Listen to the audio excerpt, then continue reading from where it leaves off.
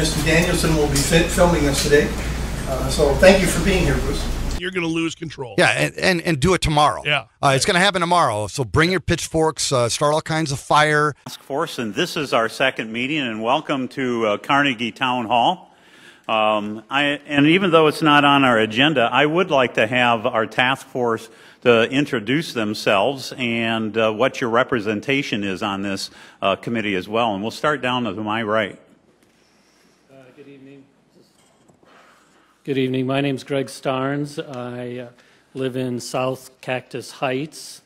It's an area over by Washington High School, and we are currently under a pre-annexation agreement with the city.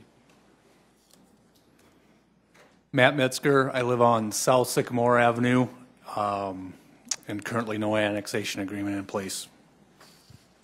I'm Tina Haraldson. I live on South Louise, south of 77th Street, and I was recently annexed.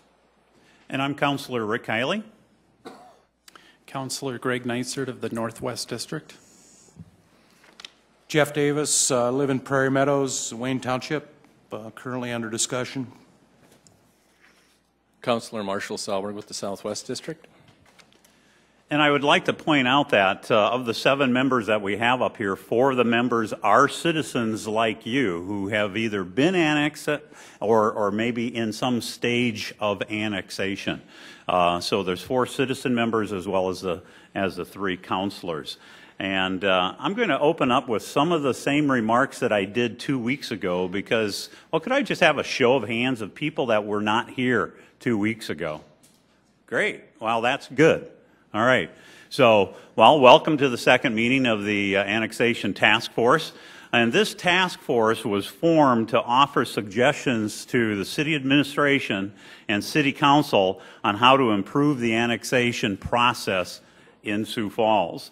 This task force will not, and I repeat, we will not address specific properties or subdivisions in and around Sioux Falls. It has never been the intention of the task force to consider specific properties or subdivisions for annexation. Once again, our goal is to improve the process and to provide guidelines that are fair and equitable for all. Furthermore, if you have an existing pre-annexation agreement, the work this task force performs will not alter your existing agreement. I have also heard concerns about a timeline being set for the annexation of properties and subdivisions around the city. I want to assure you that there is no timeline. Again, I repeat, there is no timeline. Not 6 months, not 1 year, not 2 years, not anything. Many of these annexations will be years out. Once again, we're discussing the process of annexation to improve upon it and to make it fair. This task force will consider issues such as incentives intended to mitigate the financial costs to families and property owners associated with annexation. What criteria should be used to identify properties for city-initiated annexation, and how will they be prioritized? We'll consider basic infrastructure standards for existing subdivisions annexed into the city, and we have identified several topics for discussion. These topics will continue to be discussed today as well as at future meetings. Additional topics and meetings may be added by the task force as it deems possible. Task force meetings will be open and transparent. As time permits, we will have public input at each meeting. We ask you hold your comments, and by the way, that includes this meeting. There will be time for public input at the end of this meeting. And we ask that you hold your comments and questions until that time. There will be presentations given to the committee, and the committee members will ask the initial questions, and then at the end we will open it up for public input. The City of Sioux Falls website, which you'll get more information about here in a few moments, will include news releases, meeting packets, meeting recordings, and contact information for comments. And there is a link on the main page as well as in other areas of the city website. And in fact, you received a handout, and I think Albert, you're going to be addressing this some more in the future, but this will address all the areas that information is available. And by the way, this meeting tonight is being broadcast live. It's web streamed, and it's recorded, so it will actually be replayed at later times as well. So if at future meetings, if you cannot make a future meeting, you should be able to see a tape recording of this meeting or future meetings. Toward the end of this process, an open house or open houses will be scheduled in the evening to offer a less formal format in which to discuss the recommendations of this task force. Once again, this task force will not address or propose annexations of specific properties or subdivisions in and around Sioux Falls. Only the full City Council has the authority to address annexations. This task force will simply bring recommendations to the full City Council on how to improve the overall process of annexations. In fact, we're here tonight, and we were here 2 weeks ago, because one of our citizen members on the task force, Mr. Matt Metzger, his own individual property was up for annexation a number of months ago, and the City Council had concerns about the process, especially about the communication surrounding that process. And so the City Council put the annexation on hold, rejected it, and we are here today. So the City Council has demonstrated that we are interested and truly interested in improving this process. It'll be up to the City Council to adopt our recommendations, but once again, they are just recommendations. This is an advisory committee only. More open discussion and public input will take place again at that time once it does eventually move to the full City Council. So in conclusion, the goal of this task force is to identify a process that not only assists the city in planning and the coordination of services, but it's important we identify a process that is agreeable, fair, and beneficial for all. And as I stated 2 weeks ago, no doubt we'll face challenges along the way, but rest assured we will take as much time as needed to ensure we produce an effective and fair process. Now, I had a few other notes placed in front of me just prior to arrival, but I think that I have covered those in my opening comments.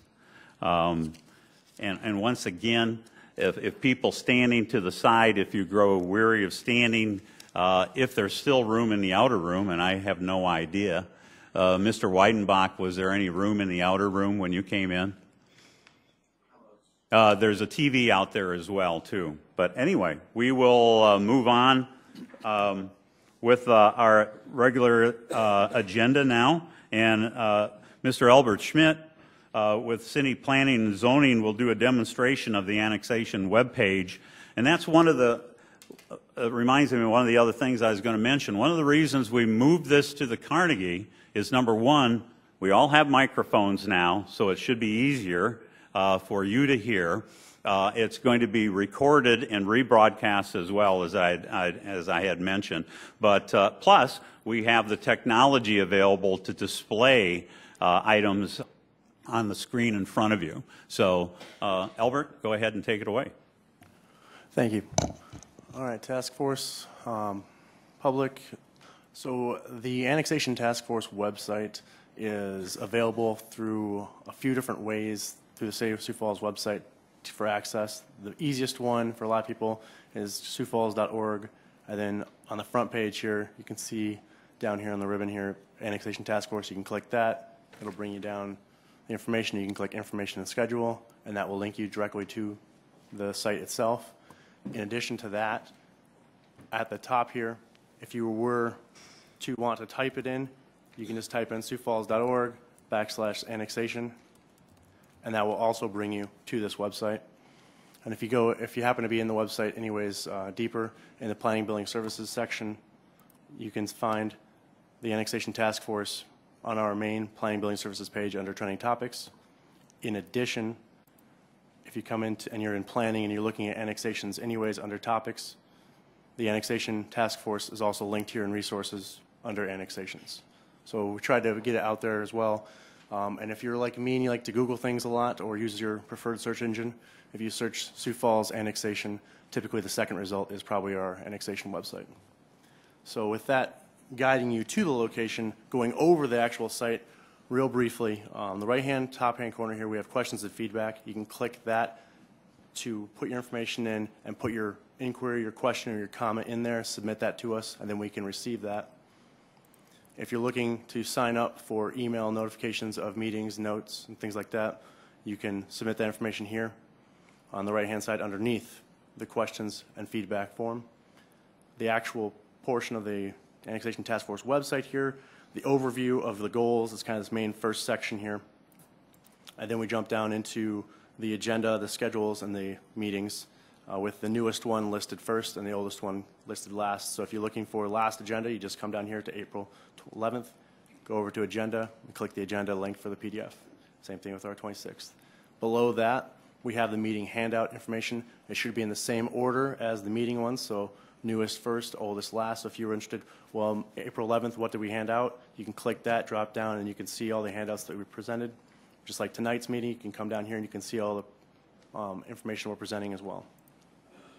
And then after that, the next section is the original list of topics, which is not what we're limited to for this, but in our initial discussion, these are the 10 topics that we initially started with wanting to cover for this task force. And then the section after that is the task force member makeup, and then also the resource members, so the supporting staff such as myself, who are helping out with presentations, gathering information, things like that. And then the last part of it just is news releases that pertain to the task force. So that's kind of our task force website. Okay. Could you show them once again where, if they have questions and feedback, where they can go? Because I know that there were questions about that 2 weeks ago. Sure. Again, if you're at the task force page, the top right-hand corner, there'll be a questions and feedbacks form, little link there. You can just click that text, and that'll bring you to the specific feedback area for your question to be emailed over. And then typically staff will get back to you with a response. If it's a question, if it's a comment, we'll just relay that on then. Okay, very good. Thank you. And again, that's one of the benefits of hosting the meeting here at the Carnegie. Because with the technology, you will be able to go back and actually watch this again if you so desire. There will be links on that page that Albert just showed you, and you can actually play the recording of this meeting over again. And it'll also be linked from our City Council webpage too. If you're familiar with that in terms of searching for our meeting minutes and agendas, there is an area down below that will take you to the same location. One other item, and again, this information, I believe this was on each seat as you came in.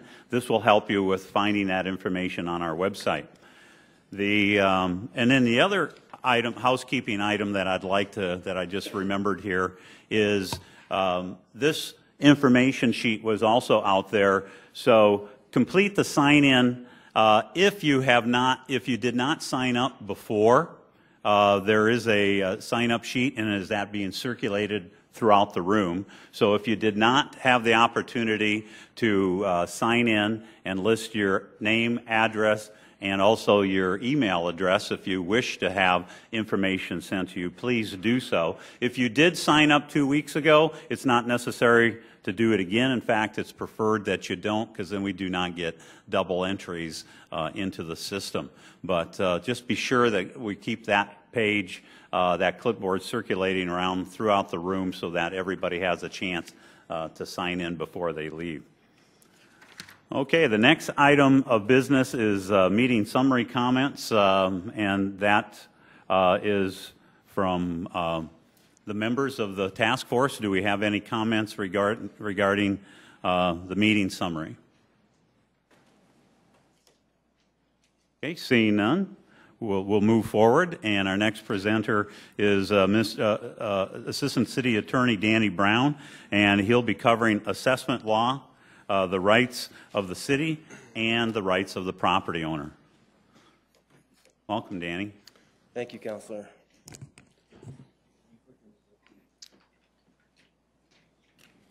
That's right. My name is Danny Brown. I'm one of the assistant city attorneys, and I will be speaking with you tonight on special assessments and financing of infrastructure improvements.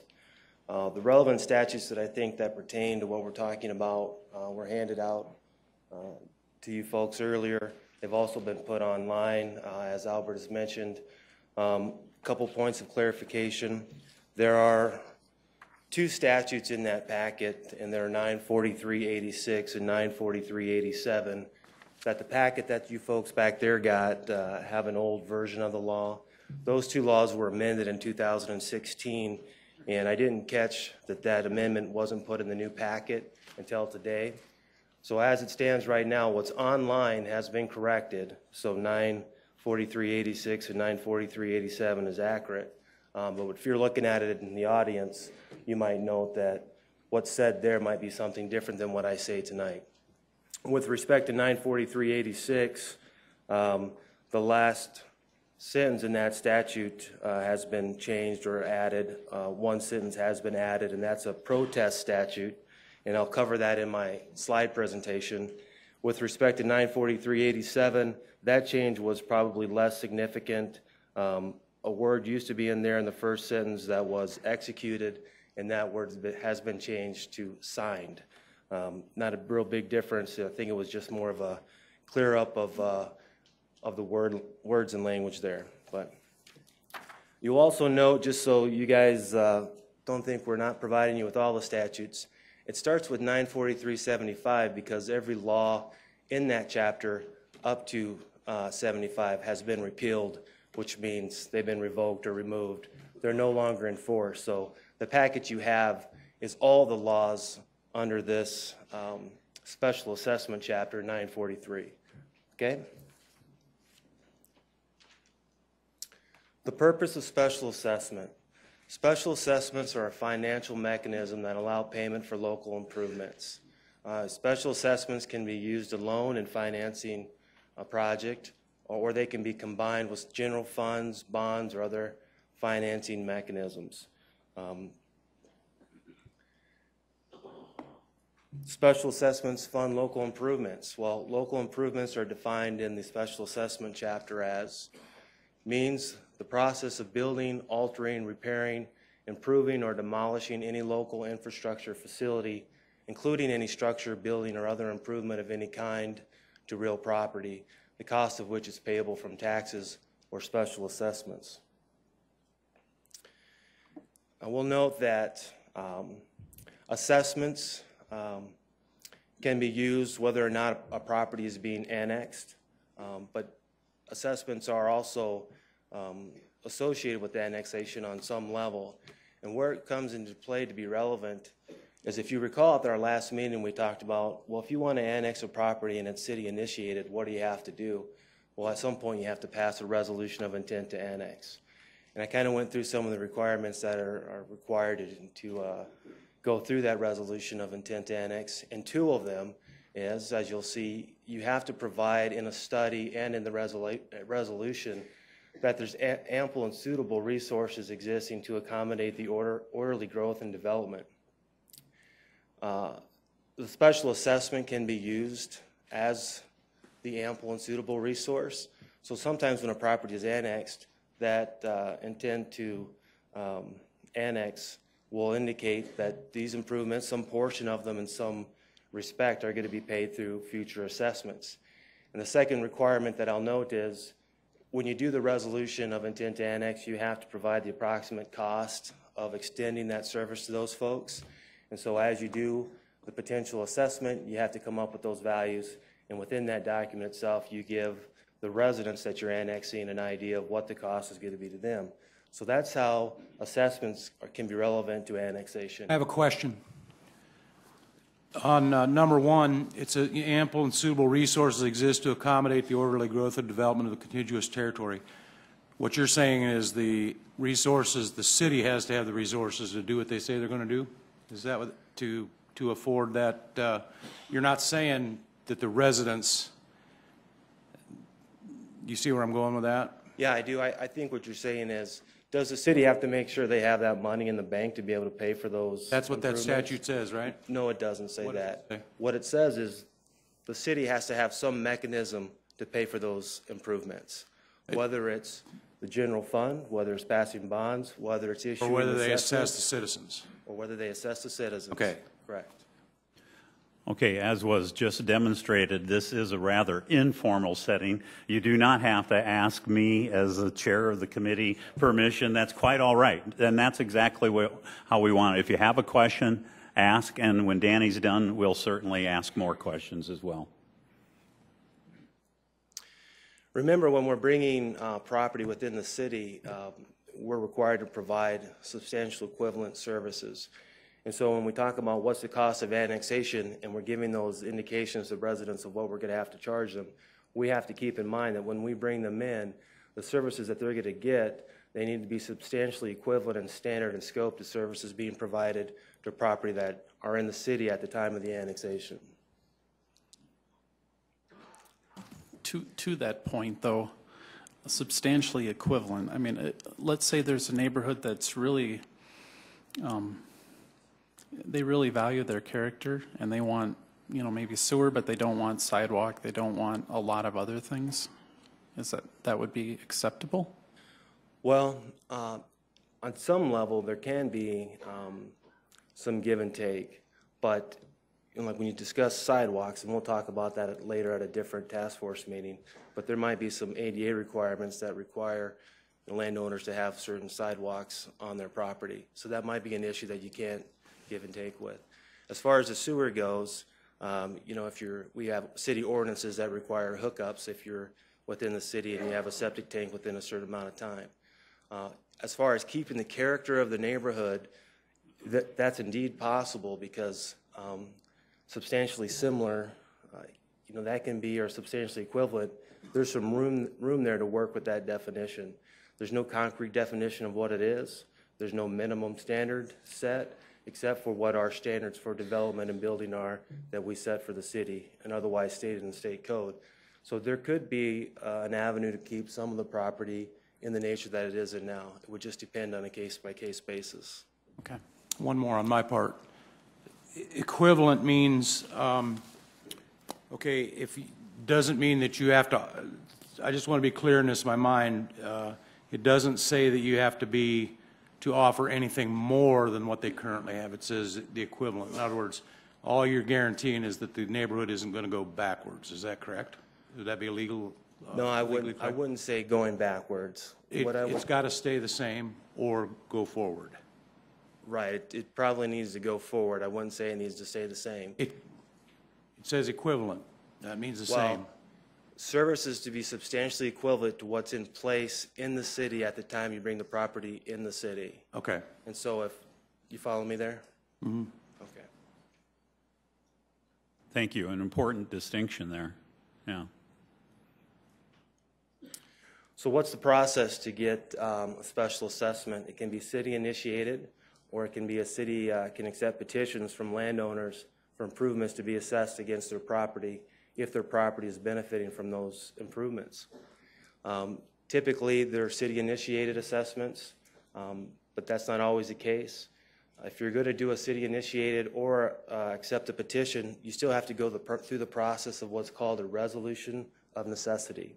And the resolution of necessity is something that has to come before the council, and it has to be approved if any portion of the improvement is going to be financed by an assessment. What a resolution of necessity requires is a public hearing. The draft would come before the city council. There'd be a hearing date. That draft resolution would include things like the general nature of the improvement, the materials going to be used, the estimated total cost, the description of the class of lots to be assessed, the method of apportioning the benefits and details there. And the notice has to state that the plans and specifications can be reviewed at the finance office. When determining what amount you can assess an individual, you have to rely upon our state law. Special assessments can be assessed in the amount equal to the special benefit received by the property benefiting from the local improvements after investigation by the governing body to determine the amount of benefit from construction of the local improvement to the lots and tracts fronting or butting the improvements. I have a question there, Danny. Yes. what does it take to prove that the property is benefiting? Well, that's a good question and doesn't have a great answer or a defined answer that you can go to and look in a book and say the Supreme Court has said this is a benefit, or state law that says this is a benefit. And I've got a slide that kind of goes through some of what can be a special benefit. And I'll get to that a little bit later, and I think it'll be easier at that point to answer your question. So if I forget and I don't answer it well enough, just remind me, please. There's really two ways in state law. Well, state law gives us guidance, two ways to kind of determine what that special benefit or calculation amount can be. There's one particular statute, 94378, that says you can calculate the benefit by dividing the total cost of the improvement by the number of the feet fronting or abutting the improvement, and use that quotient to assess the front foot upon the property fronting or abutting the improvement. So you're basically taking the total cost of the project, dividing it by the square footage, and then assessing that pro rata to each frontage owner. The other statutes basically says you can assess up to the point of the benefit derived. And so the governing body has to determine what actual specific benefit is of the construction of that specific piece of property that's going to be involved in the assessment process. The distinction between these two statutes is one talks about front footage, and the other one talks about just determining that's the special benefit value. Whatever your assessment is, it can't be greater than the special benefit value to that property. So if you're going to use the front footage calculation value, the governing body still has to make a determination that there's some special benefit to this property, and the benefit is this amount. But instead of using what that special benefit is, we're going to use front footage because we think that's an easier calculation. Now, if that calculation turns out to be higher than what the governing body determines as a special benefit, then you can't use that. So then you have to use the actual special benefit. Some measurable special benefits, and I think you've asked this question. The obvious one is increase in market value. If you get a realtor or a broker or somebody come in that tells you because of the special assessment this property's gone up in this value, that's a pretty key and easy way to say what a special benefit is.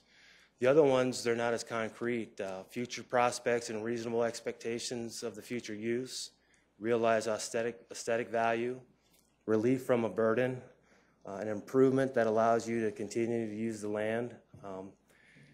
The measure of special benefits doesn't have to be exact or actual monetary benefit, but needs to have a fair degree of exactness.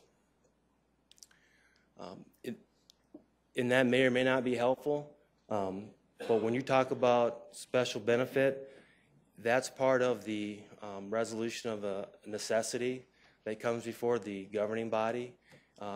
Normally some type of study is done, information is provided, and some type of analysis has to be done. At some point, the city council has to make an analysis to determine what that special benefit is. And it could be based on the presentation they receive, whether people are in support of it or not. It could be based on real estate appraisals. It can be based on prior studies. It's really open, and what we know is that there's a great deal of discretion in making that determination, and the Supreme Court will give deference to what a city council determines as long as it's not arbitrary or capricious. There's a presumption that whatever the city council determines as a special benefit, that determination is legitimate. So that's where you start from for measuring special benefits. Danny, if you could just go back for a second. I may have a question, and it might be actually directed towards to Councilor Selberg. If you could go back that previous slide. In terms of increase in market value, I mean, it's difficult to determine market value before the benefits are in place and any property has gone up for sale, but am I correct in assuming that you would do a market value based on other properties elsewhere in the city that have those same type of amenities? Well, yeah, if you're doing a market analysis of that type, you'd find one that's comparable or has what you'd be putting into this one, I'm assuming. That's what you're asking, right? Just finding. Correct. Yeah. Yeah. Certainly. Because obviously you can't do it for that subdivision or that particular property until the amenities are there or the improvements are there. And You have to essentially go through a process of what is this property worth now if somebody was going to purchase it, assuming these improvements were made based on the area that this home is in or this land is at, what would the value be at that point? And that could give you a number that you could use to justify the measure of benefit for that property. How is the special benefit amount allocated among the properties within the area that's being annexed?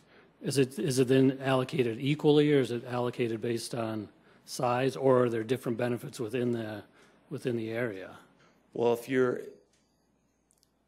there certainly could be different benefits within the area. Yeah. If you did an analysis and you were able to determine what the special benefit was on a more global level, and you could determine that the special benefit is at least a certain amount per each household, then you could divide it out in some fair rationale using the square footage scenario. But when you determine what's the value per house by a market appraisal, I mean, you would essentially have to go out and appraise like homes and get a value, what they would be worth before the improvement, like homes with the improvement afterwards, and you could group them in and use that as a basis for the value of the special benefit. If you were annexing a property that was on the border of ag or would be classified as a quote-unquote an acreage, and being in the city caused that value, the appraised value to go down, would the assessment go down? Well, I don't think, if you're talking about special assessment I'm talking about appraised value and aesthetic appeal and all that. If a broker's opinion said that we reduce the value of a person's acreage, if the machinery can make it go up, can it make it go down? That's my question. Well, the answer to your question is yes, in a way, I believe. I want to be clear. If you do an analysis and you determine that bringing this property into the city and making them do these improvements reduce the value of this home and this land, then you can't make them pay an assessed value. They've obtained no assessed value. So there's got to be a special benefit. And that's a good point. So, I mean, you actually should have an appraisal before and then considering the after as well, too. So you have comparables. Based on all the input that I've gotten from all the people in my own area, Wayne Township, everybody's got an evaluation or a special question, and I think that's what we really need to answer. You know, whether it's if it's going to go forward in a peaceable manner, if you know what I mean. Okay. Yeah, I mean that's one of the issues that this task force has to determine is how are we going to value special benefit? What's fair? What's not fair? What's fair for everybody? Is every situation the same? Well, can I ask another question about yes. that? Special benefit to whom? It would be the property owner, the owners of the property. Current property owner. Correct. Interesting. Okay. Go ahead and continue, Danny. Sure. So once you start moving forward with the resolution of necessity, that's a resolution that has to come before the council just like any other resolution. We have to give notice of the time and place. The notice has to specifically state objections will be considered by owners of the property. They have to publish that once, not less than 10 or more, not less than 10, no more than 20 days before the hearing date. The notice of hearing is also mailed to the property owners. We go through the Department of Equalization to determine who the registered property owners are. So you're not just getting notice by publication, you're also getting notice in the mail, by first-class mail or certified mail. And these are state law requirements. We can make these more strict if we want them. These are the minimum. So that's the other thing. If we're talking about what's a benefit, and do we need to make sure that's fair? We can also discuss what's fair notice. So certified mail, does it have to be signed for or just has to be sent? It just has to be certified sent. It doesn't have to be signed for. Well, I believe certified mail is always signed for, or there's a record that it's received. But return receipt requested is when you actually get a slip back.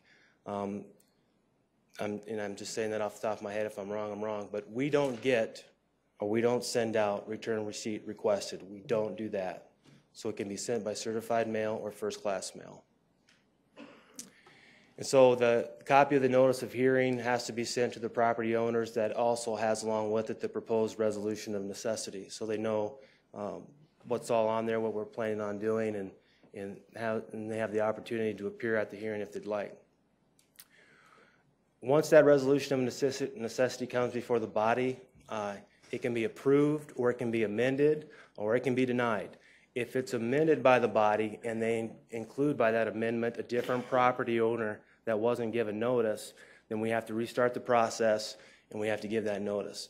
So at the resolution of necessity hearing, you can make an amendment as long as you're not amending it to bring somebody in that didn't get notice.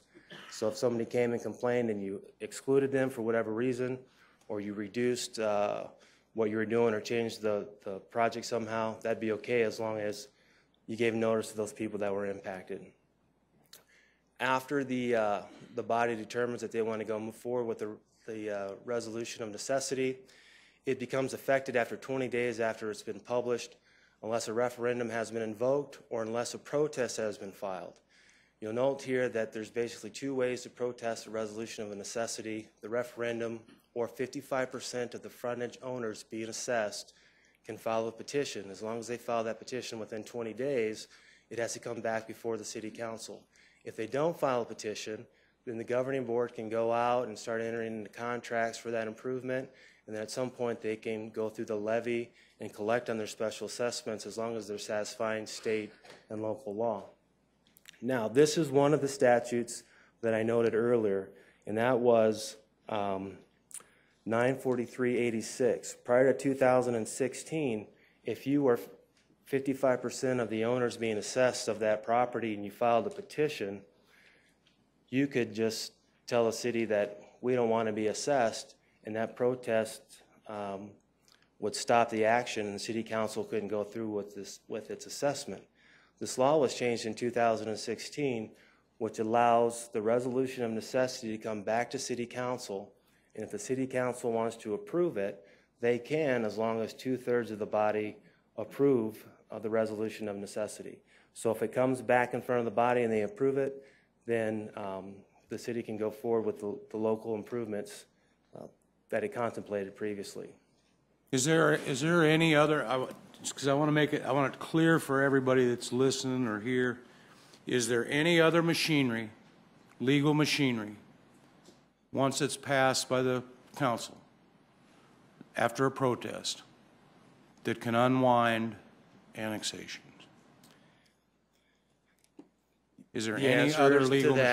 The answer to that is yes. Okay. And I want to be careful with my answer because I work for the city and I represent the people involved with the city. We do. We all do. And people behind me shouldn't rely upon my advice for their legal opinions. Right. I am sure there's smarter attorneys than me that can think of ways to fight these things, but I can tell you that you can always make a constitutional challenge. Or beyond that, I don't think anybody here wants to do a constitutional challenge. I'm asking, is there a typical, reasonable and customary way to challenge that annexation? Because these are the questions that we're going to be asked. If it's not by referendum and if it's not by that protest, then there's no other legal challenge before the body, the city council, that you can make to contest that. So the only thing that you're saying is if we could somehow bring it to a vote, and I don't know how that process works. I don't know how that would, is that another petition process? Or? Well, once the resolution of necessity is passed, it becomes law. If at that point, you'd have to seek relief in circuit court somehow. Now, once the resolution of necessity goes forward, then there's another step that we're getting to where you go forward with filing your assessment roll. And the assessment roll is I don't want to say important part of the process, but it's the second part of the process, because the resolution of necessity tells you, we're going to assess you a certain amount, we're going to do these assessments for these improvements, and we have a general idea that it's going to be this much. It's the approximate amount. And then what comes after that is either the work is done or it's not done, but at some point, an assessment roll is filed with city finance, and they move forward with the city council, asking the city council to authorize this assessment roll that determines the amount of the assessment per person, per property. Okay, so there would be discussion beyond, once the decision was made, people could go to the council or whatever to discuss the whole thing.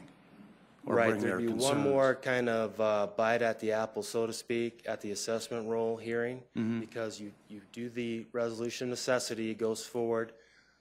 Customarily and generally, those improvements are made, done, a final bill is presented to the city, and then the city finance office files what's called an assessment roll. That assessment roll kind of,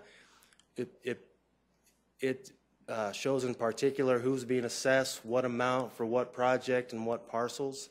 Once the city finance officer gets that, then they have to have a hearing to approve it. They have to publish that notice of the hearing before the city council, just like the resolution of necessity, give the same folks the same notice, the same time frame, and they have to come before the city council, and anybody who has an issue with the amount that they're going to be assessed can once again voice their objections to it at that time. So there's a lot of machinery available to discuss the details, or if you're not happy with the assessment or et cetera, through the council. Before your property gets assessed, a dollar amount that you're going to have to pay some point in the future, there's going to be at least 2 hearings in front of the city council where the city council has to approve some type of resolution. There's an annexation. Oh, I'm sorry, go ahead. So there are mechanisms. Yep. But I want to be very clear. If you have an issue of what you're being assessed, you shouldn't wait, and I'm giving legal advice to people I don't represent, and it's free legal advice, so take it for what it's worth. You shouldn't wait to the last minute. You should be involved in the process like you're involved now. Exactly. Okay. One last question out of me. Is there, when annexation, is there a study or a report that's got to be submitted to the state for the area that's, that you're planning to annex? There's not a study that's submitted to the state. There's a study that's submitted to the city council for annexation. Okay, is that study public record? It is. Okay. For a initiated civilian or a voluntary annexation, there's a study done that's not in as detail as a city initiated. The city initiated is got more detail to it, and it's always submitted and it's always reviewed. Thank you. Say one just quick clarification. The resolution of necessity, the city does not have to assess the annexed area for 100% of the improvements. That resolution can provide that the city will pay some, all, or part, or a certain proportion of the cost, correct? You're absolutely correct. The assessment can be any portion of it. Full part, 50%, whatever the city council thought was appropriate. So in his statement, I need you to clarify from me, because this is one of the contentious arguments in our area. You're saying that I want you to repeat the assessment does not have to be assessed to the land, to the no, the city can, the landowner. The city can assume the whole if they choose to do so. May be financed in total or in part by special assessment. If it is deemed expedient for the municipality to assume and pay any portion of the cost of the improvement, the proposed resolution may so provide.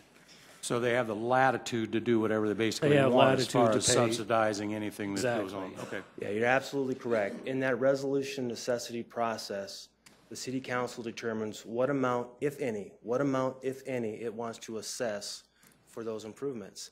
If it's not 100% of the special benefit, it doesn't have to be. If it's 25%, they can determine that. If they've got money from some other project that was left over and they want to put it into this, whatever it is, they could do that. So you're absolutely right. It doesn't have to be the full amount. It can be any amount that they determine appropriate. But Danny, in a case that they decided to do that, would you have opened yourself up to problems because you wouldn't have treated other landowners the same way? Exactly. You want to be very consistent. You want to be consistent and fair, and I hate to say it, predictable, so people know so people have a realistic expectation of what the city is going to do.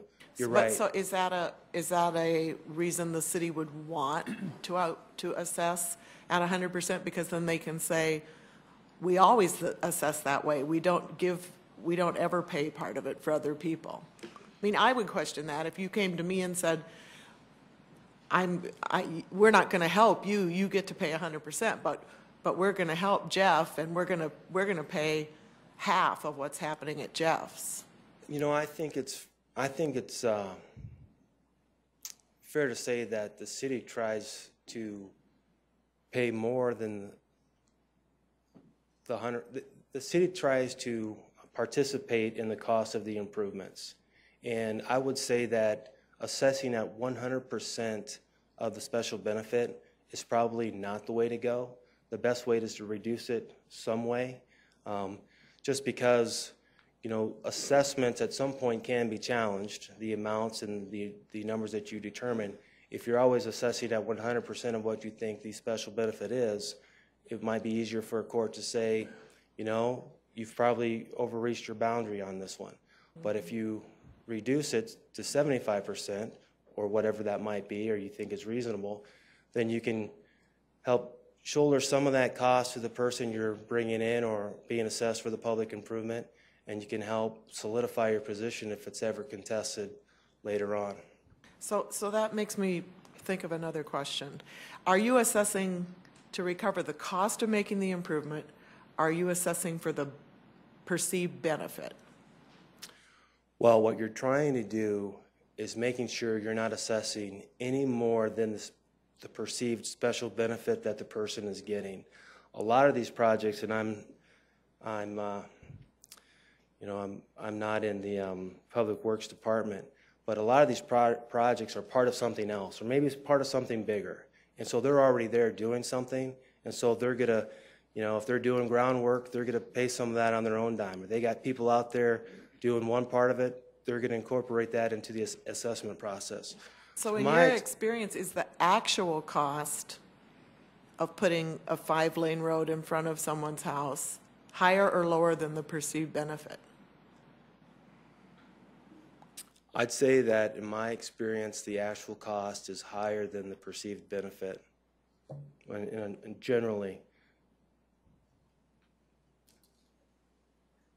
But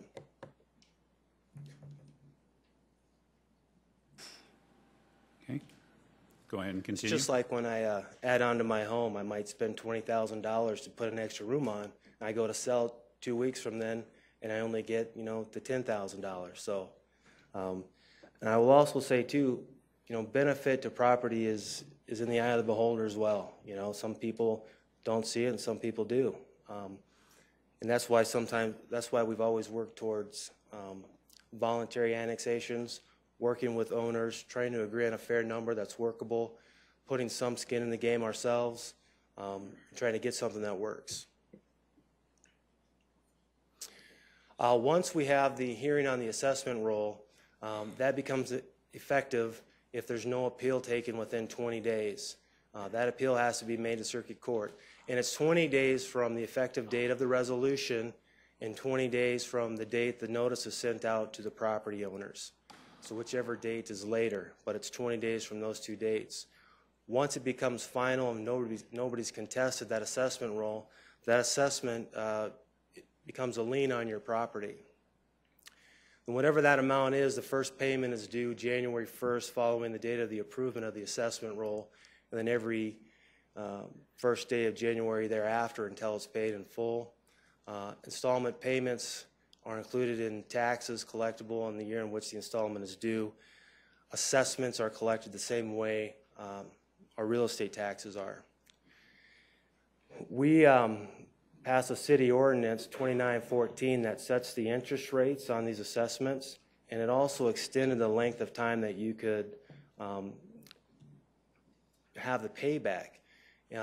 It can be up to 20 years on an assessment, and the interest on that is the Federal Reserve Bank constant maturity value plus 2%.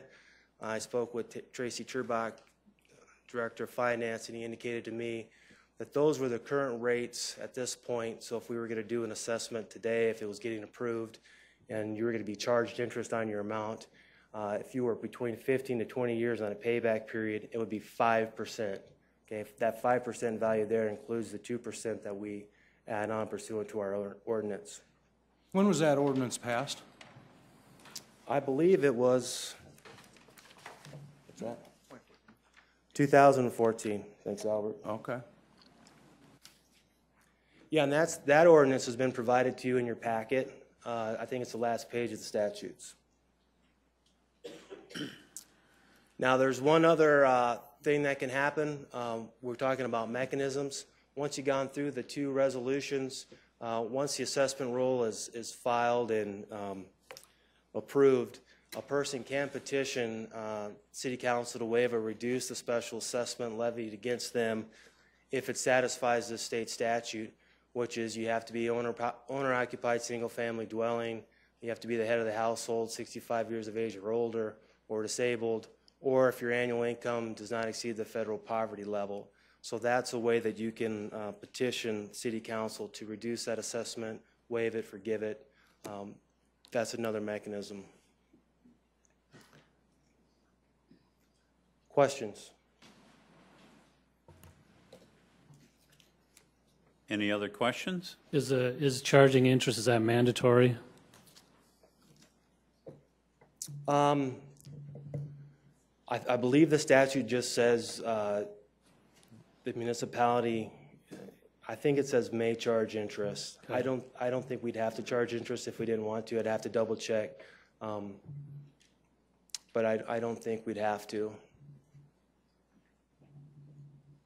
And the 20 years is, I mean, that's different from different assessments too? Or are they always out, a 20-year? Well, our city, by state law, you can actually run out assessments 40 years. But since we're a home rule charter, we can make our rules more stringent if we'd like. And that city ordinance makes the longest you can have the assessment 20 years. And I can't tell you what most assessments are for what period of time, but I certainly feel personally that there's a trend to allow people as much time as they could possibly have at the lowest interest rate we could give them.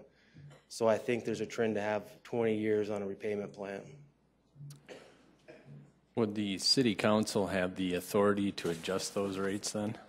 If they... Yeah, the city council could amend that ordinance by amending their, they'd have to go through that process. I'd have to check too, Councilor, whether or not there's a requirement for interest. I just don't think there is, but I've never read those statutes to look to whether or not you can charge it. I've just always known we have, so I can double check that and get back to you.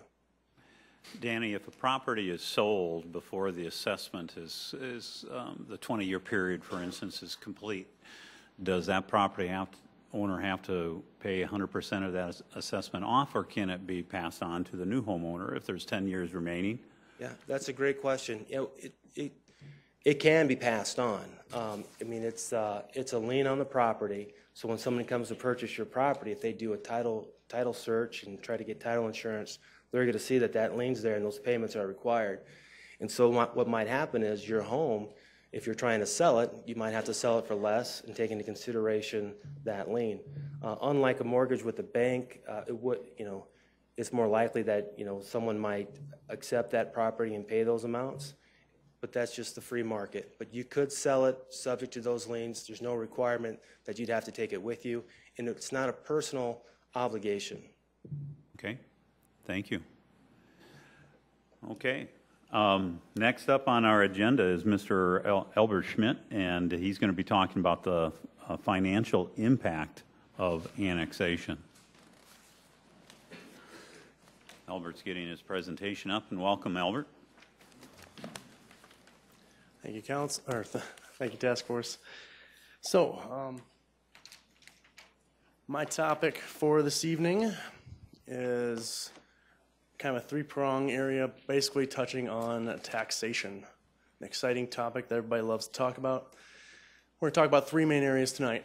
We're going to talk about property tax change, the cost of infrastructure improvements, and additional annual fees. So the tax levy is the first side of it. Then we'll talk about, when we talk about these assessments, what kind of costs could they be, if we're looking at full values and those kind of things, give people ballpark ideas. And then we'll talk about the annual fees. I try to give people a full idea of what kind of financial change they're going to occur if they get annexed in, so they're not surprised by something. Ideally, we don't want to have somebody have something happen where they go, I didn't know this was coming up. So when we talk about property tax, it's collected by the auditor, county auditor. It's calculated by the auditor, sorry, it's collected by the treasurer. So these are all county functions, not city functions. And ultimately, when you look at this, the levies vary depending on your township, what city, what county, what school district the property is located in. So all those factors play a role in determining what your levy or your mill rate is. And a property will pay that tax for a township or a city, but they won't pay both. So if you get annexed in, you won't pay the township levy anymore because you're annexed in. You'll pay the city levy. If you're not in the city, you won't pay the city levy, you'll pay the township levy. Then taxes, as you may be aware, are kind of a year lagging. So property taxes you're paying this year were actually for last year. So what important things to note here in that side of it. When we're going to break this down into a total of 4 different areas. We're going to look at Minnehaha County and Lincoln County. We're going to look at the rural county versus the urban county, or the annexed versus the unannexed. So you look at the rural county for Minnehaha, there's a total of 6 levies that get added up and put on that mill rate. The blue color, the ones on the left here, represent the ones that are rural county only. So once the annexation had happened, those would be removed. So you wouldn't pay those. Again, it's township, rural fire, rural library. Those are Minnehaha rural county tax levies.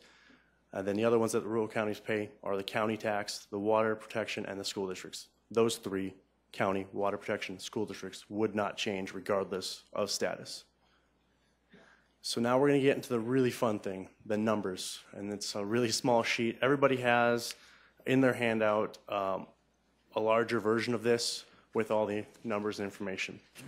But this first slide, I'm going to kind of break down how to read it real quick for you, and then we won't do it again throughout the presentation. But again, as we said, for all these areas, the county, the water protection, the rural fire, and the rural libraries, those are all constants amongst all these properties in Minnehaha County. And then the levy rate changes just basically depending on the location. So what school district are you in? What township are you in? So the townships are identified on the very top in those columns. So you got Benton, Maple, Brandon, Wayne, Sioux Falls, and Split Rock. The school districts are identified here in the row right below it. So you got Sioux Falls, Tri-Valley, West Central, Brandon, Lenox, T, and that's all for Minnehaha. So that's how you read this real quick. And these are kind of the numbers. So I'm going to go really quick through these numbers without going into explicit detail. But these are the rates as of 2016 payable in 2017. So when you look at that, this one, the range was Benton Sioux Falls School District at 12.604 to the highest of Wayne with T School District at 15.509. So again, that's the levy rate. So that's for every $1,000 of value of the house, you're getting taxed the $15. Now, when you go to urban Minnehaha, so you're switching group. This is after annexation. What would change? You're going to be down to 4 total levies instead of 6.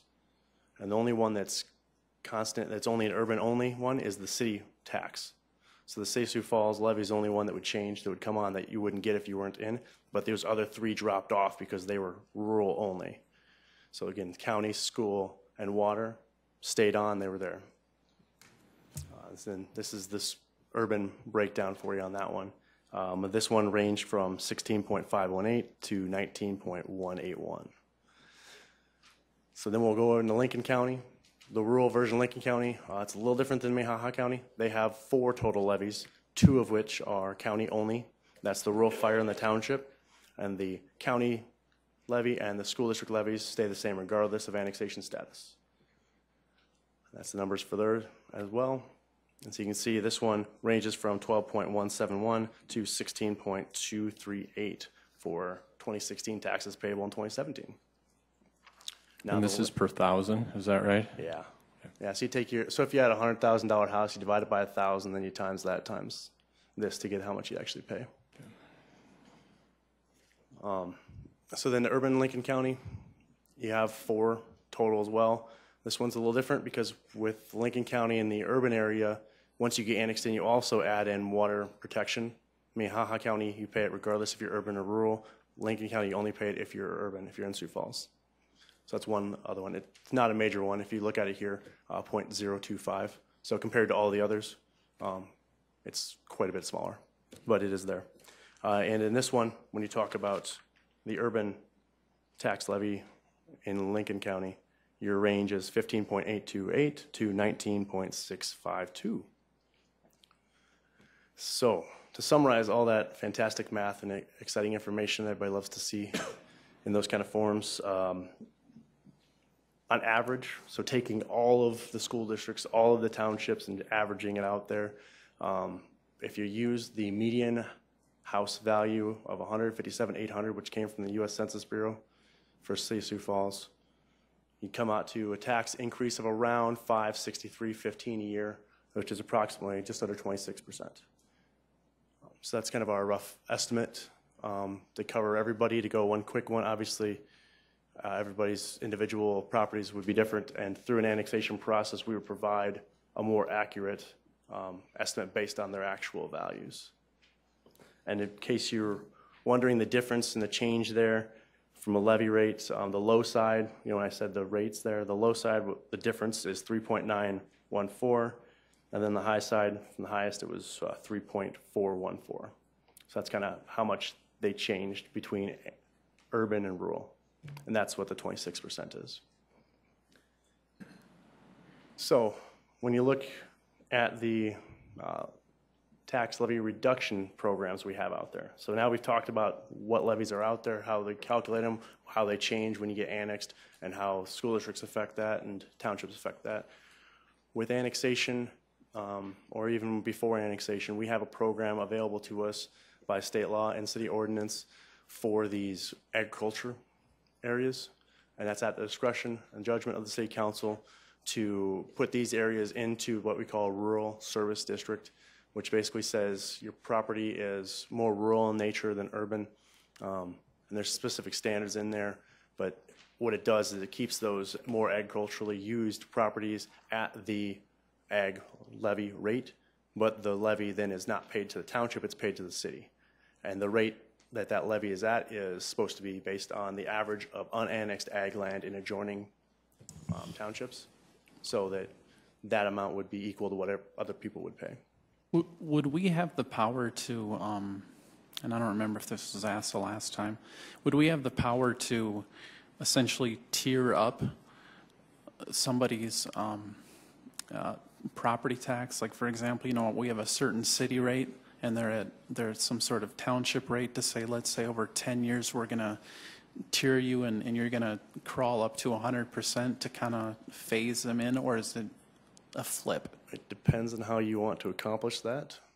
If your goal is getting money back in their pockets to accomplish that same value percentage, I think you have opportunities out there. I'll talk about at the end here a little bit about, but if your goal is to send a tax bill to the assessors to increment slowly up like a tax finance district or something like that, I don't believe you have a mechanism to make it so that every year the levy rate will go up by 25% until it's 100%. Okay. That makes sense? Yeah. Now, when you're talking about these reduction programs, there are periods when that's all of a sudden going to change, and then the reduction would be lost. You would then be put into the urban time, and that's when you plat, when you're developing, or otherwise fail to meet the criteria set by the ordinance. So when you talk about what area, all right, so what is this as a rural service district? Approximately 82 areas around Sioux Falls identified currently by our ordinance as rural service districts. These currently are areas that are annexed in to city limits, but rural in nature or agriculture is still used. One of our most recent ones that we just did, but this one was based off of one of our more recent annexations over on Southeastern and 57th Street is a rural service district. And if you go out there, you'd see they farm most of it, and there's horses on the other side of it. So it's very rural in nature. So to clarify for me, if there's 20 acres that's annexed into the city that's strictly ag right now, how is it assessed? At a lower rate, or what would if you were assessing that? Are you going through this program? Or, I mean, if you go through this rural service district program and get approved by the state council, then your rates basically wouldn't change from before to after. So what happens when that acreage is plotted and sold and developed? Then you would change your to urban service. But tax what about rate an increase. assessment for the sewer, the water hookups, This all is that? only for taxation. This is only for the tax levy. Okay. If you had a larger acreage, several acres with a house on it, can that be a rural service district, or just having a residential house preclude it, therefore? The main part of this one is in the judgment of the state council, as long as it meets certain criteria. Typically, we're looking at a minimum of 50% of the land is going to be used agriculturally. Okay, so obviously if they were farming it and, and it happened to obviously have a house on it, we could make that judgment. It's allowed in the ordinance for judgment by the council. So for that side, as long as it meets certain criteria. So if it was just a 1 acre house and they had a patch of a garden in the back, you probably wouldn't pass muster on that one. But if you're looking at, you have horses on a 10 acre area and you only have one house on there, if in the judgment of the state council that's in there, you probably have the likelihood of being able to do that. Okay, thank you. So the other things to note here, when you're looking at this map, like we talked about, these properties can come off this rural service district status. And so some of the areas when you look at that map, it might be kind of hard from the background, but it is an attachment on our website, but also handed out.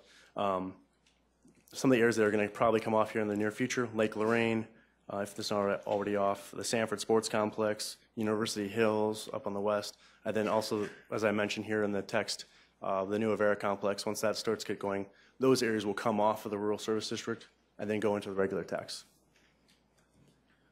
So now a summary for you on the rural service districts. Kind of went over it as we talked a little bit, but we don't determine the tax. That's a county service that they determine what that average tax will be based on the abutting townships, but we would receive that reduced tax levy, whereas the township wouldn't after annexation. Overall, the goal of this is to go, you're very much still rural in nature, you're still kind of a farm, you're still kind of this. We don't want to change your taxes just because we brought you in, because you're not really receiving any additional benefit than you would have before as a farm. You don't have any new development, you don't have any new services to this undeveloped land. And so that's where taxes for the property owner in these instances that are identified by the state process would remain the same, pretty much. Albert, Yeah. Does that include police and fire? Well, your police and fire service would change. Get police protection? If you're annexed in, you're going to be protected by our fire service and our police service. So that size, you're still, if you're annexed in, you're protected. If you're not, then you're either protected by the county services or if we have an agreement for protected services. Albert, is that a potential? I mean, we've been talking mostly tax right now. And even though it's a 3-letter word, most people in the audience probably view it as a 4-letter. Are there possible benefits such as fire? The Sioux Falls Fire Department has an ISO rating of 1. And I've been informed that a rating, the difference between 1 and a 9 ISO could be almost 100% in your insurance premium that you're paying on your home. So are there other benefits such as that, or city water versus rural water, or anything else that you can think of? Yeah, I mean, when you look at the benefits out there that we try to really promote to people out there, a lot of the benefits that we have out there, people don't really perceive right away, but the fire is a very good one, although in that instance, sometimes they might actually be realizing that savings already because they might be really close to city limits and they might already be saving because of that service. They're kind of getting that benefit already. Police service, it depends on who you talk to, whether they like what they have with the county or not. But if you look at the services the city of Sioux Falls Police offer, they have a wide variety of services and a wide variety of officers to help out with different levels of service, whether it be just patrol to investigation. And so hopefully you wouldn't have to utilize those services that they offer and that maybe the county doesn't quite have, but if you did, it would be there. Similar to ambulance service also. I'm not trying to say one's is better than the other, but when you have, are you in city limits, or are you out city limits? Sometimes when you call 911 in an emergency, they have to make, every split second can help and make a big difference. And they have to make a determination, are you in city limits, so we call this service, or are you out of city limits, so we call this service. So anytime we can reduce the amount of pockets that you have or spots where you have to make that call, should save seconds and potentially save lives. So they can just go, hey, it's in this area, it's west of this or whatever. It's easy. It's this one service. We don't have to make the call. Then in addition to that, we also like to throw out there that, you get a vote in local elections. And typically most people care mostly about probably presidential elections, but everybody knows that really the people who make the most amount of changes that affect your day-to-day lives are the city council on the local basis. So you get a say in those kind of proceedings and processes there. So we try to say that, but again, it's a money factor. Sure. So in this side of it, we're going to go over now to the infrastructure estimate costs. I can try to explain as best I can. If we need more detail, we can definitely get back to you after talking with our Public Works Department about it. But we've gotten some comments from already on this stuff, so hopefully we have most of the answers for you. But if you're looking at cost improvements, and I'm not saying you're assessing all this back, but just to say this, if you were going to do it 100%, these are kind of the rates that you'd be potentially looking at. So when we give estimates to people for improvements, we typically give them these amounts, and we also are usually pretty conservative with these amounts. So hopefully these estimates are actually higher than what reality would come in at, in the idea of we don't know what those costs are for sure going to be. So if we are conservative, it's a better deal than if we tell somebody a lower number and they've planned for it, and then all of a sudden we hit them with a higher price tag. That's a much harder pill to swallow than me telling you, hey, it's going to cost you $100 and come down, oh, it's only $90. So with that being said, the amounts. Rural section road, we estimate typically $62.50 per foot per side. And then we talk about a local urban road, and I say all in there. That means curb, gutter, sidewalks, lights, storm sewer, sump pump collection system. I mean, the full typical section that you would see in a new rural development in Sioux Falls, $226 per foot per side. And I'll break that down here in a second if you're wondering how that's broken down. Then the next kind of category we run into is properties located on arterial streets, because we don't charge arterial street fees back, but we do charge if you have a permanent access for the sidewalk assessment. That's currently estimated around $35 a foot. For the rural section road, is there a minimum width that a rural section road is? Typically, I believe there is. I can't remember off the top of my head what that typical amount is. I'm trying to remember if that would be. I think I might have a slide here that kind of gives you a little better proximity to that width. I guess what I'm getting at is if there's existing, like a subdivision that might have rural section roads. They've got roads. They just may not be to urban standard. If all of our services would, maybe we, in a certain case, might say, well, maybe if we were building it new, we would do a local urban roadway, but they've got a section road. It's paved. They can, we can reasonably get through. Could that be an acceptable deal? When you look at our standards, there are minimum standards for that rural road. So it would depend on the road. Yeah, if it doesn't meet the minimum standard, you might have to expand it out a little bit to meet that minimum standard. Like widths for fire and things like that. And we're assuming it's a public street now, right? Because we have two different standards between public and private, so it really depends. That's where you look into it. You go each area that we talk about. We're not talking about any specific area here at all, but when you start really getting down into it, each area is very unique and needs to be considered independently, because if the neighborhood wants something and we can work towards that goal together, it might be in their benefit and their desire to be more of a private development, or if they want to not worry about the snow removal, they don't want to worry about the street maintenance, they want to be a public area, that might be more in their benefit. So we'd like to usually work with those neighborhoods to figure out what the desire of the neighborhood really is, so we can have that flexibility. Okay, and we don't have to do it now, but I would be curious to know, like what the bare minimum that we would think that we would need, to safely annex and service somebody, like the width of the road and certain things, so we all kind of knew maybe what the playing field was, or if that would make sense. Yeah, and I know from our public works side, those guys, they know that number, what the minimum standard is. I just apologize, I don't have it Fine, memorized off okay, me. thanks. And my one of my slides in here will maybe kind of give you a little better idea of approximately what that is. But so these costs aren't a comprehensive list of all costs for annexation, for infrastructure improvements. They kind of vary a little bit, but as you go through, that's what our rough estimates are. Albert, if you live on a, say you live on a street, it's gravel, and there's an annexation process, and it's going to go forward, but the construction's not going to start for a year. I think some of the people have been told that that street has to be brought up to standards anyway for that year. In other words, gravelled, bladed, and all that kind of stuff. Is that correct or incorrect? I don't believe that's correct. I believe that if we're going to do an annexation and there's a road project scheduled for the next year out there, it's going to stay that way. Bladed or just something reasonable? Yeah, if the, like in some neighborhoods where there's certain roads that get used a lot and they just become very bumpy, I think the opportunity for a blading for that season, stuff like that, is definitely out there with our road department, as they've done that in the past. But I don't believe if we're looking at doing an improvement, we typically don't like to waste people's money or our own money. Old improvements look new? Yeah. That'd be great. So when you talk about the full urban section, here's the breakdown to get to the 226. $90 for street construction, which does include 18 of which is curb and gutter.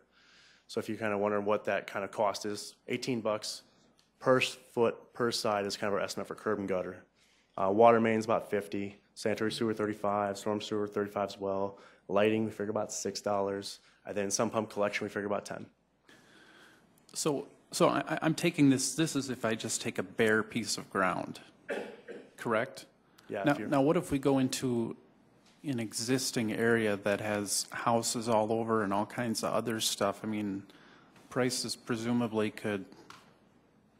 would they skyrocket? Would they, This should be pretty comparable for most of those areas, assuming you have the amount of right-of-way. Typically, we're going to have enough right-of-way for these roads, 66 feet or 60 feet. even for things like the sewer and some of the other stuff, if you have existing infrastructure or driveways in the way? And We're kind of assuming an average here based on our past experiences, I believe. And so you're kind of just taking average because, yeah, the depth and all that stuff definitely plays a role in the costs. But trying to provide just an estimate number for somebody at the very beginning, this is what we're trying to start off with so that people get an idea what the ballpark is we're talking about. Because a lot of times what you get into is, I mean, if you don't work with these numbers, you have no idea what we're even thinking about. Is it $1,000? Is it $100,000? Big difference. So this is a way just to kind of go, we're actually talking, maybe tens of thousands or maybe 5,000s, depends on. So what you would see is as the project progressed, you would get well past this rough estimate. And you would actually get out there. We'd actually have way better estimates, kind of like we have done in the past with some of our other annexation areas where we really came out to, we knew exactly how much the storm sewer was going to be. Then we were able to divide that per front foot and come up with that estimate. So, and this may be, this is okay with another question. Yes. And this may or may not also be for Danny. So one of the ways that we can assess would be based on front footage.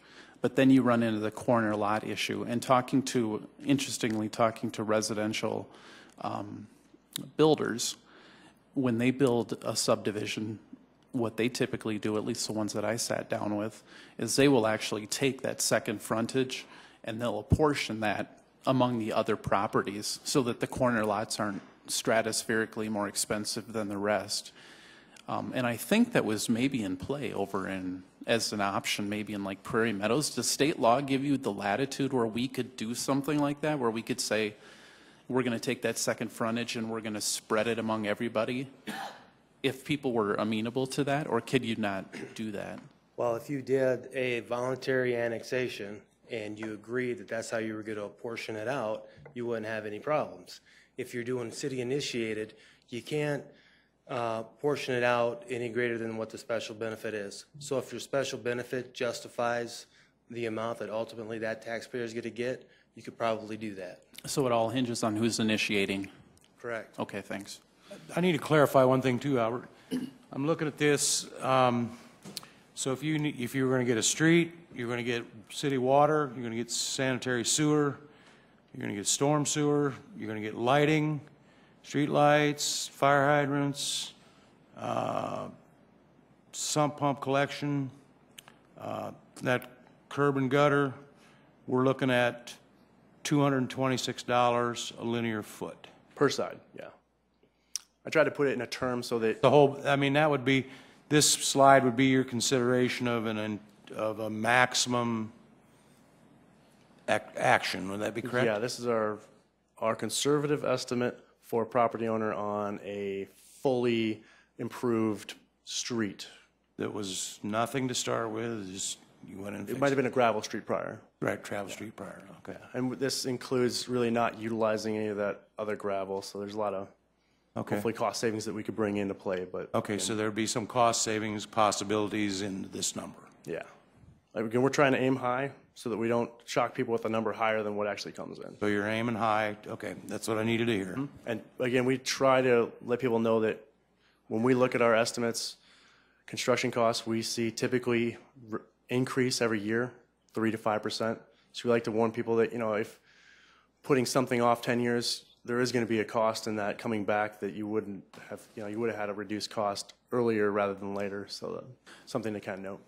And I just have to say, just something is just an observation. I was talking to somebody on the phone today who was very concerned, and this may be an outlier, but he has an acreage in one of these prominent areas that we've been talking about, and he had 500 or 600 feet because he was on a corner lot, and the house was, like $180,000 with like a work shed or something like that. Now you do the math. I mean, you're $120,000, $50,000 in assessment on a. So I mean, that's where the challenge is. It's just an observation. I'm not asking for you to, I'm just. Now that may be extreme, but. Yeah. Ratios. Yep. So it's tough. So when you look at a kind of fully improved street, this is kind of a drawing of what that typically looks like. Again, just to give you an idea, $226 per foot per side. Here's that street. You got the driving in the middle, you got the curbs. Again, you have sewer, water, you have sidewalks on the outsides. $226 per side, so for each 33 feet, just for your side of the street. Yeah, so if you have 100-foot frontage, $100 times You're paying for $226. your half. For your portion, yeah. So the total, so if you owned both sides of the road, for instance, you would double that. Okay. But typically most people only own one side of the road.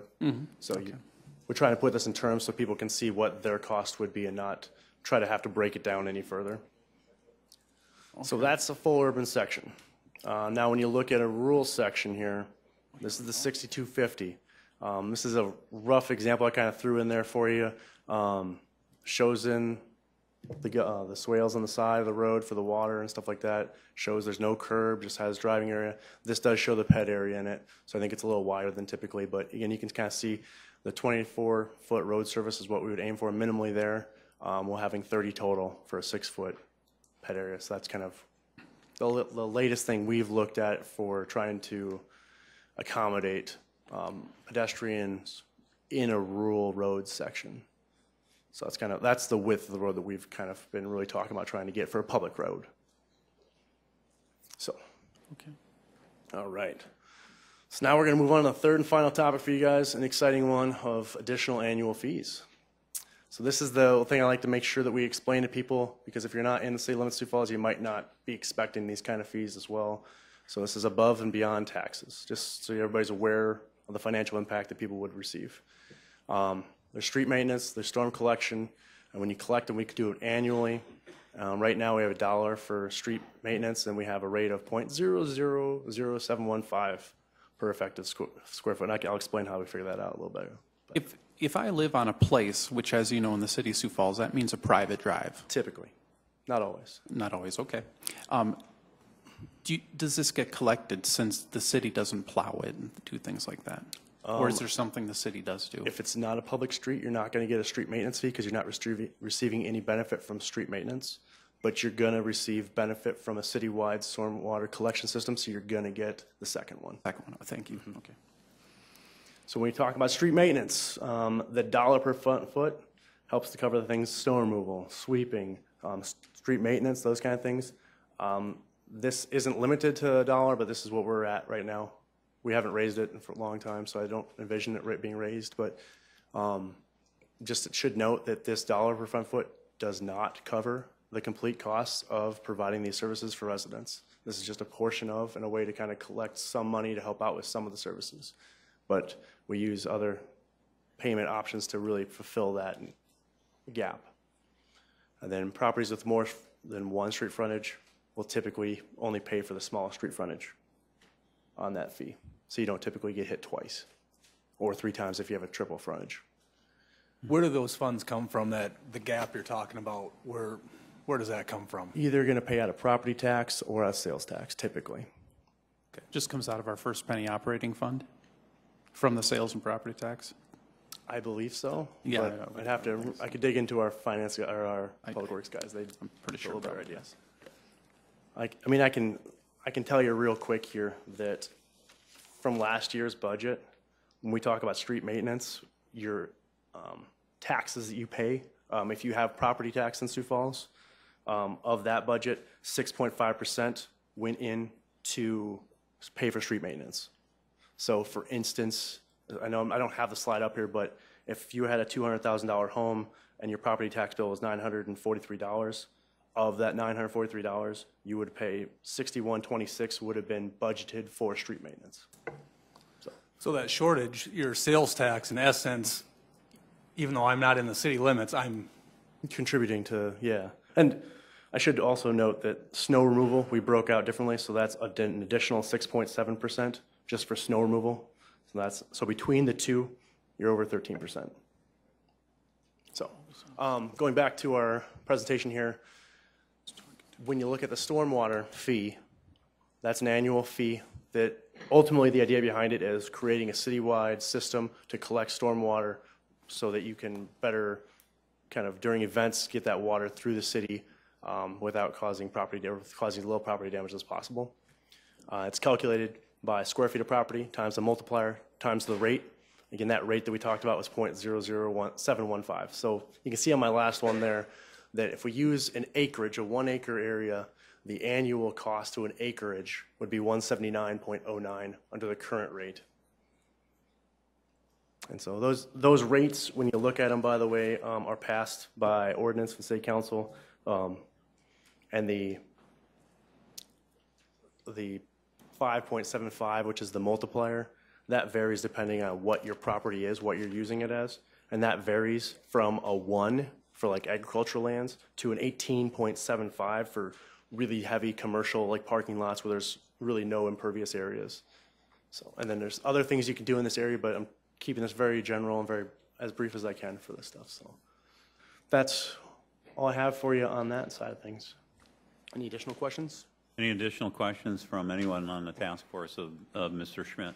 I've just got one. On so basically when you're showing the levy and the tax increase, basically there's a 26% going from not in the city to in the city. There's a 26% increase in taxes. I'm just averaging them all out to make it easy. One number, yeah, 26. What happens if somebody is on a very limited budget and, I mean, there's just no wiggle room every month? I mean, what happens in those cases, I guess? I'm curious.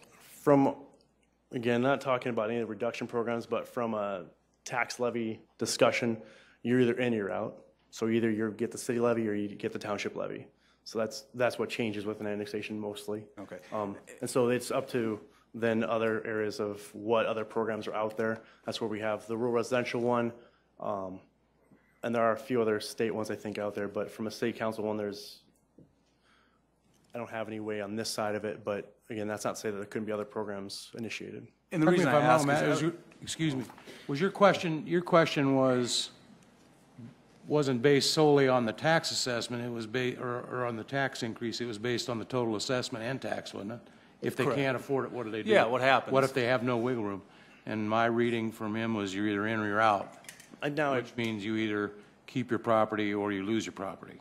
It depends on, there's the county does the tax side of it, so I don't know it nearly as well as they do. But there are programs out there which put freezes on certain properties with disabled, elderly, things like that, so that the value that you're being taxed on doesn't go up over the years until you sell your house, I believe. And you also have machinery for 65 or older in your assessment evaluation. Is that correct? Yeah. On a reevaluation. And I'm not saying we couldn't have something like this or another program, but just saying. Because that's where I'm going is, you know, is there has to be a set of machinery that evaluates situation. I mean, we're playing situational football here. You know, it's just to come up with a cookie cutter is a difficult thing. Yeah. And so that's why it's important to make sure these numbers get out there for everybody to understand what numbers you're kind of starting from. The reason I brought that up, Albert, is I was actually reading, you had sent me the meeting minutes from the Old Orchard Heights annexation from 1978. And in there, it specifically states, in addition, provision ought to be made to ease what might otherwise be an unbearable tax burden for large acreages within the orchard. So back in 1978, it was already a concern then. Was anything done back then? Do they have tax freezes in place? I'm unaware of any out there right now, and especially since the 39 years have passed, there's probably a very limited number of residents that are still out there that were there when that first got brought in, I would venture to guess. But it was, okay, my point is, it was a concern then. I think it should be a definite concern now going forward that, you know. Yeah, I'm not going to disagree with you there at all. It's okay. Okay, Albert, thank you very much. All right, we're at the task force member discussion, and one of the things we do need to discuss is our future meeting schedule, which was really at the top of the list, so we're going to come back and recapture that now. And I believe either Albert or Director Cooper can address this, but I think the request due to scheduling within the planning department that our next meeting be actually Wednesday, May 17th, and Albert, correct me if I'm wrong here, and then the meeting after that could be either Thursday, June 8th, and again, that's because of individuals within staff not being available, or Wednesday, June 14th, which would put it off yet another week. So let's look at May 17th. Does that schedule work with? I will be in St. Paul on May 17th and 18th. 17th and 18th, and obviously the Tuesday, we can't do it on a Tuesday because City Council's in here. The Monday before, but you're gone on, you would be gone that Thursday also, the 8th or 9th. I'm driving so back Thursday. How about that Wednesday, June 14th? There are other alternate date. Oh, no, I'm sorry. The 17th you said is the conflict? Well, the 17th is when I go up there that morning, and I'm coming back the next day on Thursday, so I could maybe make it back in time, but. So Thursday the 18th yeah, is a possibility? Yeah, the 18th is a possibility. 17th How does that look for other members? So that would be Thursday, May 18th.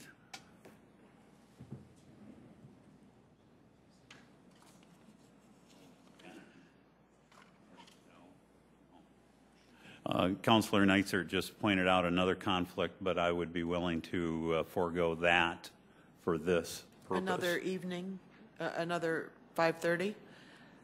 Yes, we'd be looking at another 5:30, and also venue. I personally like the Carnegie because of the ability to have us mic'd up, also for the ability to record this too, and to broadcast it. So if you are unable to attend here in person, you can watch it on TV or web streamed as well too. Plus, it'll be, you can go to the website and play the recorded version too. So are we a consensus on Carnegie, Thursday, yes. the May 18th? Okay, so May 18th, same time, same location, it'll be 5:30. And obviously, the 7 o'clock, we're beyond that time already. Let's take a look at the next meeting then. How about that June 8th or Wednesday? Let's see, that's Thursday, June 8th or Wednesday, June 14th. Any preference? Wednesday would When- be mine. Wednesday better? Yeah, I'll be in Orlando on the 8th. Okay. You have to stop traveling. Yeah, apparently. So Wednesday, June 14th, okay on this end? So Wednesday, June 14th, and then the other dates, Wednesday, June 28th, or Thursday, June 29th. Now, Albert, that's only a 2-week gap. Is that sufficient amount of time, or would you rather push that back one more week? If possible, we'd prefer a 3-week gap to make sure we 3-week get gap. information to everybody. Let me pull my calendar back up here. So that would be, instead of the 28th of June, we were looking at July 5th, which there's also a planning commission going on. Thursday, the 6th of July. Fine. Does that sound okay?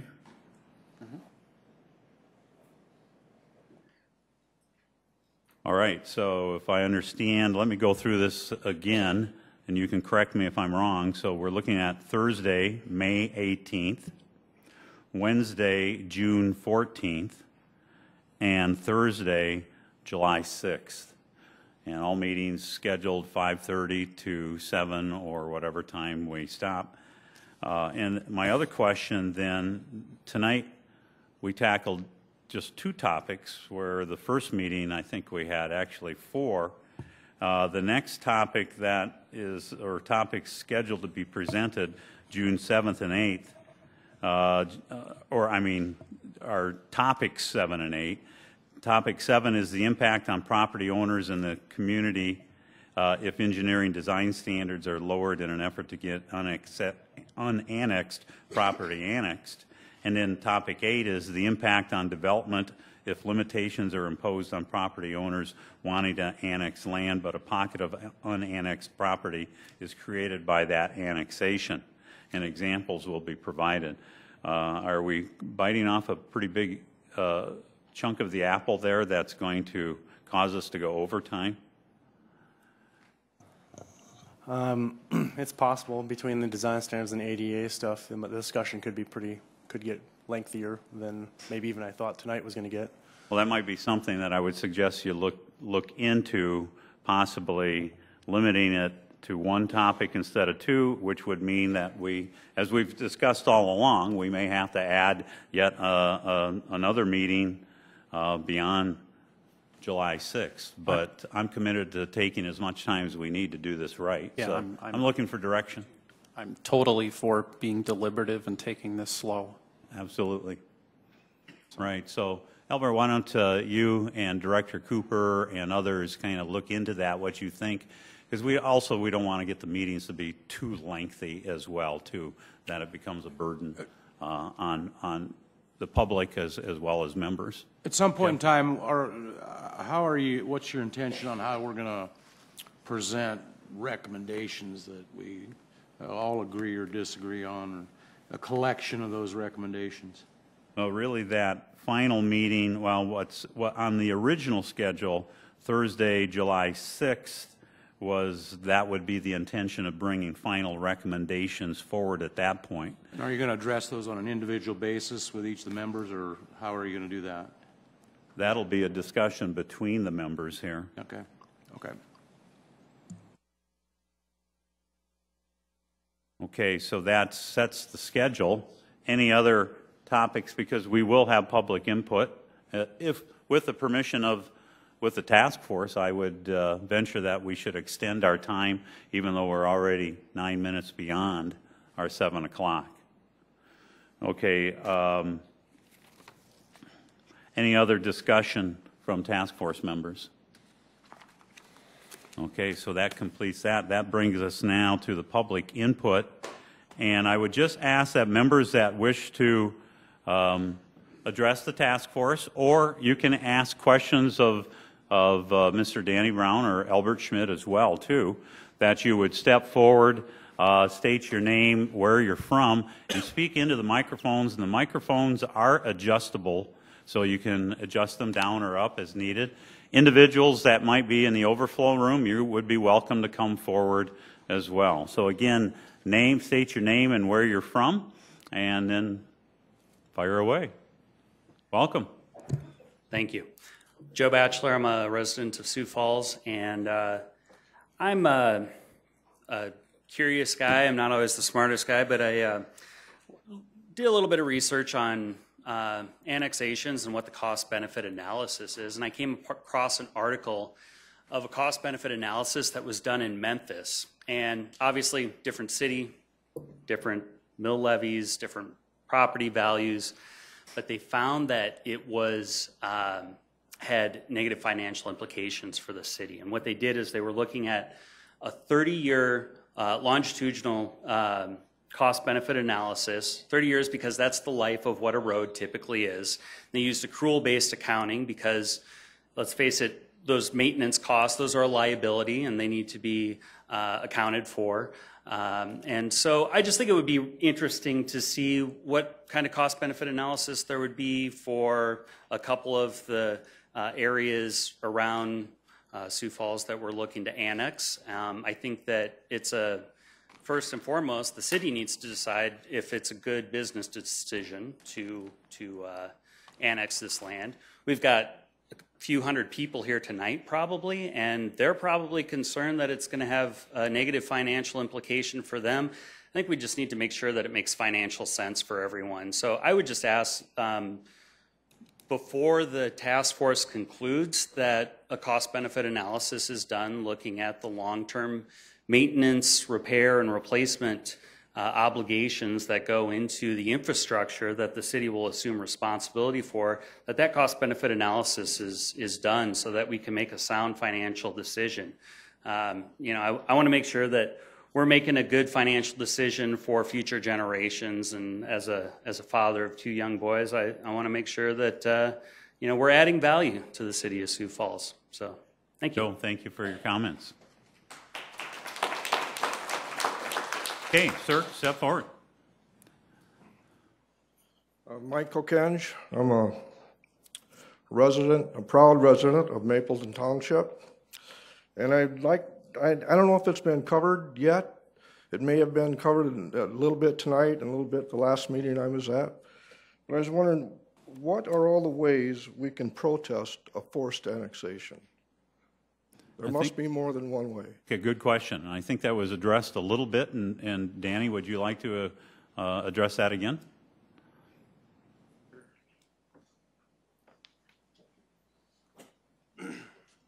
Well, the best course of action to protest an annexation is to come to city council meetings, tell the city council you don't want to be annexed and why.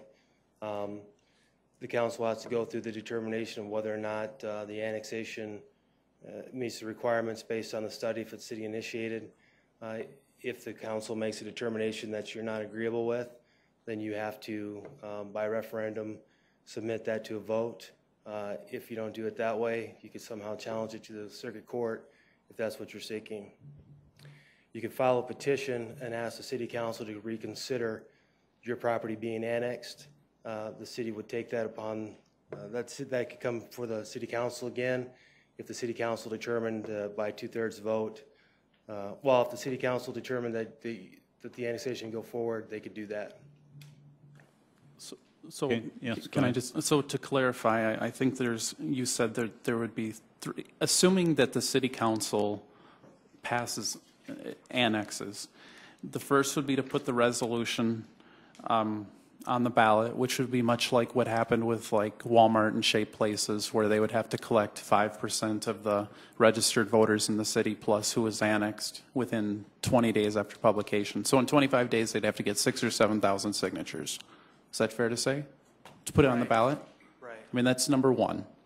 And then number two, they could try to petition to have us vote on it again.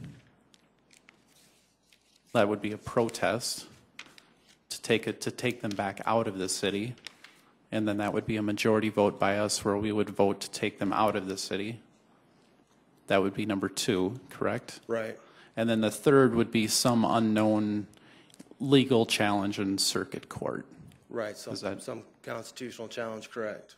Those are the 3, basically. Okay. Right. Thank you. Okay. Before we go too much further, because I don't want to have other people leave, I have received a message from City Clerk Tom Greco that the city planning meeting was moved from their normal Wednesday of July 5th to Thursday, July 6th for the same reason. We didn't want to meet on July 5th. So I would suggest that we just look at that next Wednesday, July 12th, in place of that July 6th. Is that acceptable?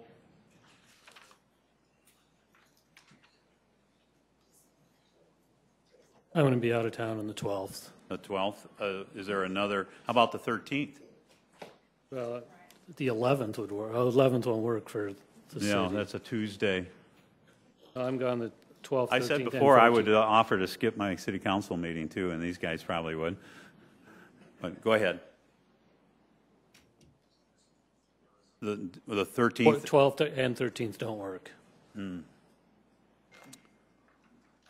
Okay. Any other suggestions? How about Monday the 10th? Everybody likes Monday meetings. Monday the 10th works for everybody? Fine. Okay, good. I think that's a much better alternative than pushing it back yet another week. So that'll be Monday, July 10th. So once again, it's Thursday, May 18th, Wednesday, June 14th, and then Monday, July 10th. And I wanted to make sure I mentioned that before we lost anybody else here this evening. Is there anybody else that has a comment that they'd like to make? Sir, in the back. One quick question. Is it 226 plus 35 or 226?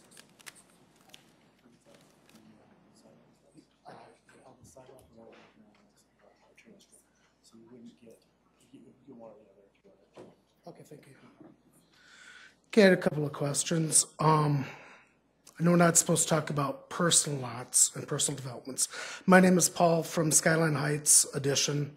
What I'd like to talk about is a corner lot and also a development that already has a lot of infrastructure. I personally am an acre. If it is a corner lot, the way I'm understanding this, I'll be assessed both sides. It's not a square lot, it's kind of like a boulder. That puts me at 490 feet, at 226 feet, $226 per foot. That puts me at $110,740 on a property that's tax assessed at $178,000. Is this, I guess this is more of a question, I have another question or comment too. Is that ratio something that is abnormal? Do you understand what I'm saying on that? Albert, I'll ask you to address that, because I do believe earlier you had stated that at least for frontage purposes it would be just one side. Yeah, so when you do both. The slide I had up there was based on the assessment, the fee, the street maintenance fee, where you only do one side. Typically, when we've done these talks in the past, again, that's the past, but in the past, when we've talked about areas, the city has looked at participating on corner lots for the one of the two sides. I believe it depended upon where your access was. So typically, I think we looked at trying to not spread that over the whole development like a private development would, but rather just kind of play the bank there and just participate greater in that neighborhood by taking out those corner lots and participating on the one side. Okay. Another part on this is for my property, actually for all of the properties in Skyline Heights Addition, we are paved on all sides. We have our own water distribution and we pay for Sioux Falls City Water. So if we're not going to be paving, and if the water infrastructure is already there, does that 226 per square foot come down dramatically, or is there a possibility for that? Albert? As far as I'm aware, in the planning office, not in the public works office here, but typically in the past, how they've done things is if you have a certain improvement already on the street before it's annexed in, they won't assess for that same level of improvement back. So if you had pavement before and you're going to have pavement after, you wouldn't, assuming that the thickness of the pavement, the width of the pavement was all the same, you wouldn't be assessed for that pavement. You might, again, if it was a little, need to become a little wider, something like that, maybe that overages would be charged back, but not the whole cost. I believe that's how they've done it in the past. The thing to think of here is, depending on the water lines, if the water lines are currently, if it's going to be a public road versus a private road, that's the first comment and question in there. The second one is if it's city water and it's 8-inch main minimum, which is needed for fire protection, so you don't, when you start fighting fires with a fire hydrant, you don't make the lines compress and close in on themselves. Making sure you could, have the fire hydrants out there. So that might be one thing out there.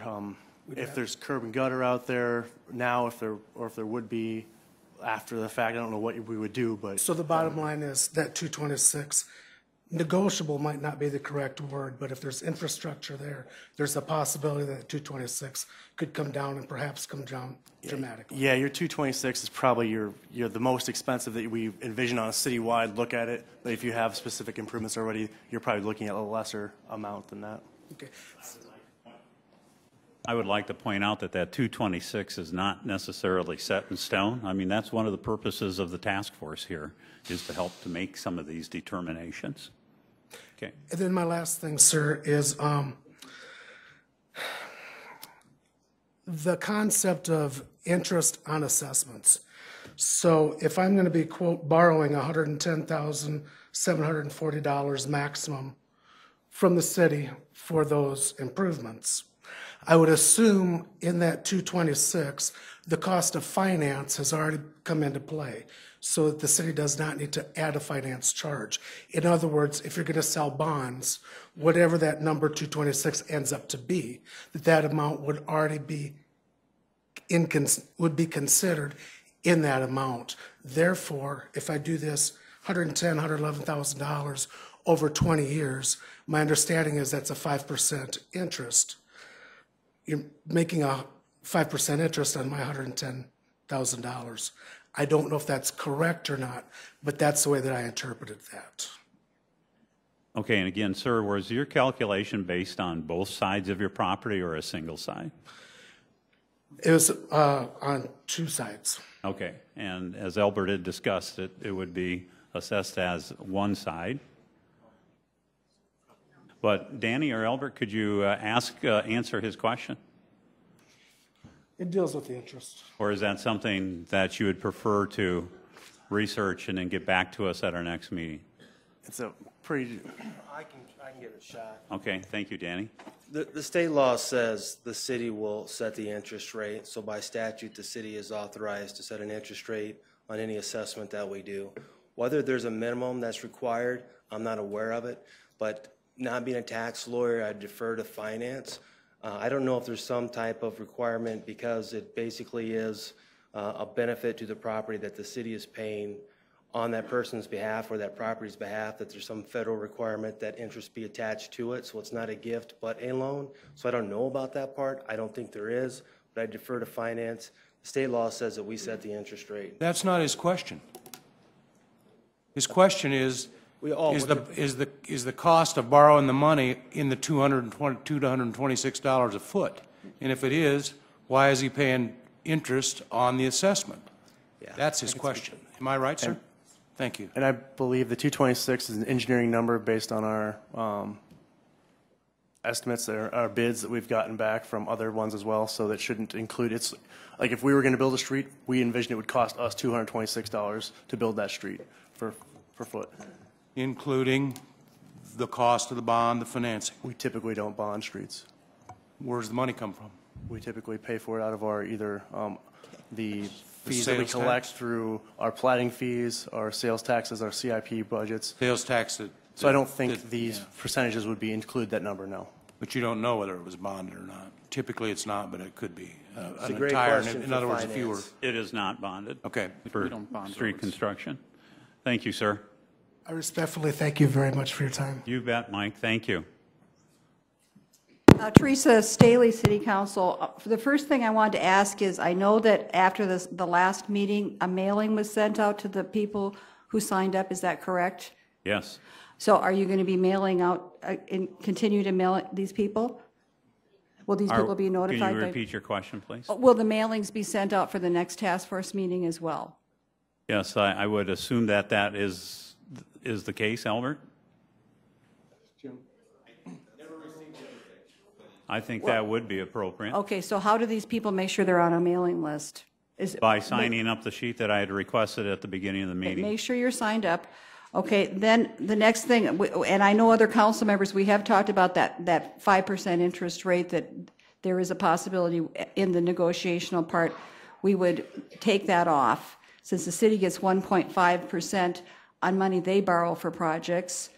Also, I wanted to say, if indeed people have to do a petition drive, that is a huge amount of work, gathering thousands of signatures because of an area that you're trying to not be annexed into, to go up against that. I would really encourage people to be involved now, because once this comes to the City Council, I do personally believe it might be too late to make changes. That's just my opinion. And I also want you to address this issue of pre-annexation, because as I've been visiting with people, there seems to be confusion about what you're what's binding to you once you've said, we want to go into pre-annexation discussions. Let's say it doesn't work out. You don't like where it's going. Can you pull out of that, Albert? You know, are you, because I think what people really want, as I've been talking to people, is they want flexibility, they want to be respected, but they don't want to be put out of their homes. And they want to be treated the same way as Old Orchard Heights, Norton Frolic area, La Mesa Drive, over there by Walmart. We've got all these areas that have been allowed to maintain their streets, their lack of sidewalks, the infrastructure that they have in place, their septic tanks. I think we need to show great respect to these people. So I guess the pre-annexation thing, I would like that. Maybe Danny, you could address that? And Councilor Staley, I'll repeat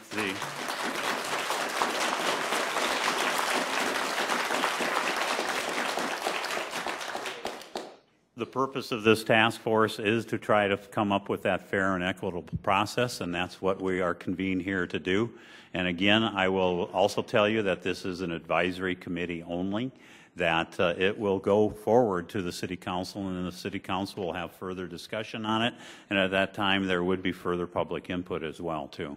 Okay, Danny, thank you. As best I can, a pre-annexation agreement is a contractual arrangement. So if you're working with the city on a pre-annexation agreement, that in and of itself is flexibility, because until you sign the document, you don't have an agreement to which you can be bound to. Depending on what type of pre-annexation agreement you signed and the terms in it would determine what the relief to the city would be if you didn't follow through with your pre-annexation or follow through with your annexation at a later date. The purpose behind the pre-annexation is to be flexible, is to allow people an opportunity to meet with the city, to plan for the annexation on a timeline that's good for them and good for the city. So I would say, if you want flexibility, don't sign a pre-annexation agreement. If you agree to the terms and the terms seem flexible to you and you like them, sign the pre-annexation agreement. Okay, thank you, Danny. And sir, and I think, were you the other individual? If we could go maybe 3 or 4 more people, because we are approaching 30 minutes over schedule. And then I would also remind you that what Albert had showed you in the beginning of the meeting, that you can submit questions as well, too. So, sir, if you're ready, why don't you step up to the podium? Greg Johnson, resident of Split Rock Township. One thing I would just want to make sure the panel is aware of is that it's our understanding, and it might need to be confirmed, but as we exit our current rural water provider, that will be charged an additional amount of money to pay off the loans that rural water district have. So I want to make sure that's an additional cost that the panel is fully aware of, that as we get annexed, or if we were to go ahead, we'd be paying that additional cost. And then I'm also curious about the rough number of the $226 per linear foot. You said that wasn't a comprehensive list. I'm curious if that list would include, at one time we were told that as the line, we would pay an additional fee for our neighborhood to reach the main trunk line, in addition to the facilities in front of our street. So if we're a half a mile from the current city sewer, do we pay for that additional cost, number one? And then two, does that include the line from our current, as we leave our septic tanks, the line that goes then from our septic tank to the connection out in front of the street? And number three, then if the terrain doesn't allow for example, if our homes are a significant amount in elevation below the street, the whole design might change. We might have a water line out front, but a sewer line out back. I assume that would increase the cost. And do we have any idea how much that would increase? I can start you off with some answers on some of those. So I'm going to work my way backwards on you. So when you look at the costs that we have estimated in there, the 226 is a rough estimated cost for kind of an average what can happen out there. So when you start getting into the real details of actually designing it, that's where you really get a better idea of what the cost would actually be. And definitely elevations are going to be a huge part in especially the sewer side of the costs. So sometimes if you have a house that's lower than the road, obviously your sewer has to be able to flow and gravity flow into the city's current system. So there's elevations there that are in play and how low that sewer can really go depending where you're at. And so if the house is lower than that, you can't have a gravity system that feeds in higher at that point, otherwise you're going to have issues. So if you have a house that's lower, it might actually be cheaper to go through the rear yards rather than in the street because of how deep that street would have to be and how far you'd have to cut it out. So that might actually be a cost benefit. It would really depend. You have to really do analysis on it. But you might actually get a benefit cheaper-wise to do that rather than in the street, or the street might be cheaper depending on what the situation is. The costs do not include the cost of connecting and removing your septic system to the sewer main for the 226. That's just the street sewer, the main itself. Those costs could vary greatly. Depending on what grade, if you have to remove trees, you have to remove concrete, that kind of stuff. Typically, we estimate right now, if you're going to remove your septic system, that's about $5,000 for our estimate. Again, I've heard different numbers out there for what reality could actually be. But that's and Albert, if I could also interject that, at the last meeting, there was some discussion about if you had a perfectly fine operating septic system, for instance, you just replaced it, there was a discussion that there wouldn't be a requirement to replace that until it was actually in need, and then you would hook up to sewer at that point in time.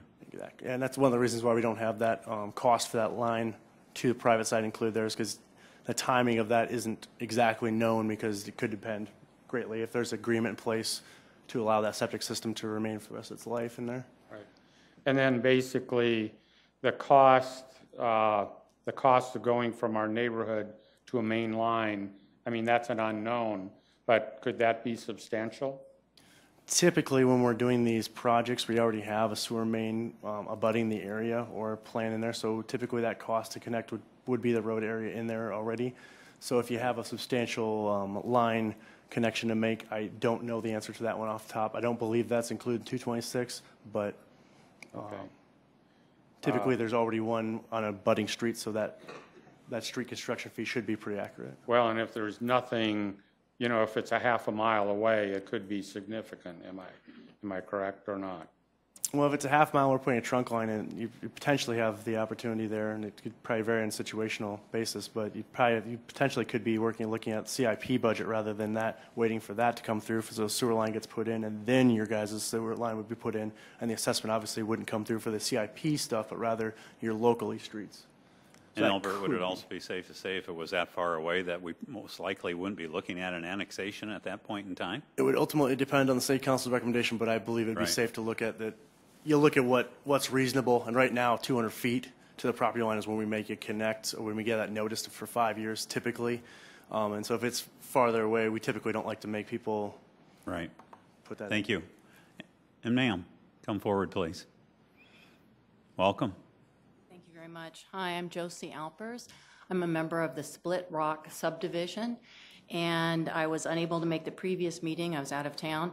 I did want to make sure that everyone understood what the first gentleman from Sioux Falls stated about the cost of annexation in the long term costing the city more than they get back in taxes is researchable information.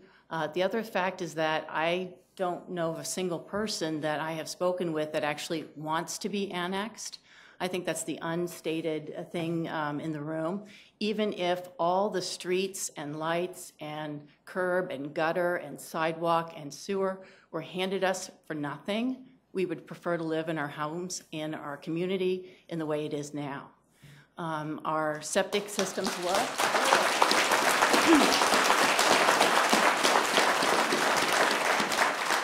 Our septic systems work. Our water is excellent in quality. We've had it personally tested. Our snow removal is excellent. We live on a very steep hill, which is a problem because we go into Sioux Falls and we see that the streets are not cleaned. But our street is cleaned all the way out to Highway 11, and we can get into work, and it becomes an emergency situation when it's not cleaned, just based on the fact of how narrow and how steep the hill is. The other thing is just that we talk about special benefits, and I would like to state that if I sold my house after annexation, again, even for free, the special benefits would be less than what it is now. Once again, perceived benefits of living in a nice, quiet, rural community are significant. And I would really ask the city to find out if they want more in taxes. Maybe we could give them something in taxes. Or if, I mean, seriously, if we're going to be paying 26% more in taxes, why don't we just give you 26% more in taxes and call it good? Okay. Because we don't, I mean, I'm just saying that we want to. May I remind you again, this isn't about an annexation of your subdivision or any other subdivision right now, but it's an exploration of the process and how to approach this in a fair and equitable way. And your comments are very much appreciated. They're specific to our subdivision, but I think they are representative of a lot of the more rural subdivisions where we each have an acre. That's why we have septic. And we don't want to have sewer. We'd rather just keep our septic. It's working great, and it costs us next to nothing. And so I would just wanted to point that out that, I mean, I think that the city really, I would appreciate if they really took into consideration the length and the depth and how far these roads are in between the houses and how much it costs versus how much in taxes they're going to receive over the long run, because I don't know if it's in the best interest. And then I also had a question about if we don't have the curb and gutter, which we don't want, the sidewalks, that kind of thing, then what about the sewer? I think that was partially answered, is that there wasn't any cost listed about what additional what would be annexed for sewer. And so I think in the future, I'd like to know if that's broken out to rural road and then sewer, then we would know how much the total cost would be. And I had one other request, sorry, is that I've seen the condition of the roads in Old Orchard, not recently, but been through there, and they are extremely bad. We have been paying for our roads, and they are fine the way they are now. If we pay the added costs to Sioux Falls, is there a commitment to actually maintain our roads even at our current standards? Albert or Danny? I mean, we'll be paying the added taxes. I just want an assurance from the city that they're actually going to maintain our roads. Okay. Well, it would ultimately depend on if those are going to be public roads or private roads, first and foremost. For the private road, there are no city maintenance, and the development could continue to pay the private snow removal service and get the same service they have now for the same value that they pay. If it's a public road, then you do have the public services, and then have to talk to streets on that side of it. Thank you. Okay, one last comment, or one last input.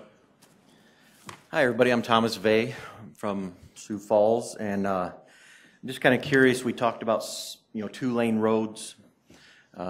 There's areas around town where there's going to be divided double-lane roads. How is that going to? Is the dollar amount that those individuals going to have to pay more, you know, than the 226? And also, as far as assessment goes, some of those areas are surrounded by commercial, right up to their property line, already zoned commercial. I know that we don't want to set a cookie cutter dollar amount for every property, but I heard that brought up that we need to keep things fair. I don't think so. If there's commercial development going in across from somebody's property, they should be assessed at a higher value, and or dependent upon the development going in, maybe that development should have to pay more of the burden than a single homeowner. So, and then the other one, the gentleman just a minute ago brought up the rural water payoff. That's, you know, that's something that needs to be brought up as well. How do we handle that, and what's the extra cost of that dependent upon where we're at in town? Sure. You know, Lincoln County, is that different than North Minnehaha or East Minnehaha? You know, something like that. So, so that's what I'm. Is the agreements with all the rural water the same, the amount of money? When you look at the rural water stuff, typically it's based on what loans they have available out there versus how many customers they have. So as they lose customers, that amount will change. Or if as they gain customers, that amount could change. So it's dividable, you know, it's the total loan amount divided by how many customers you have. That's typically your buyout. Okay, and the choice of whether that burden is the taxpayers or the cities it's not regulated by law, is it, or is it?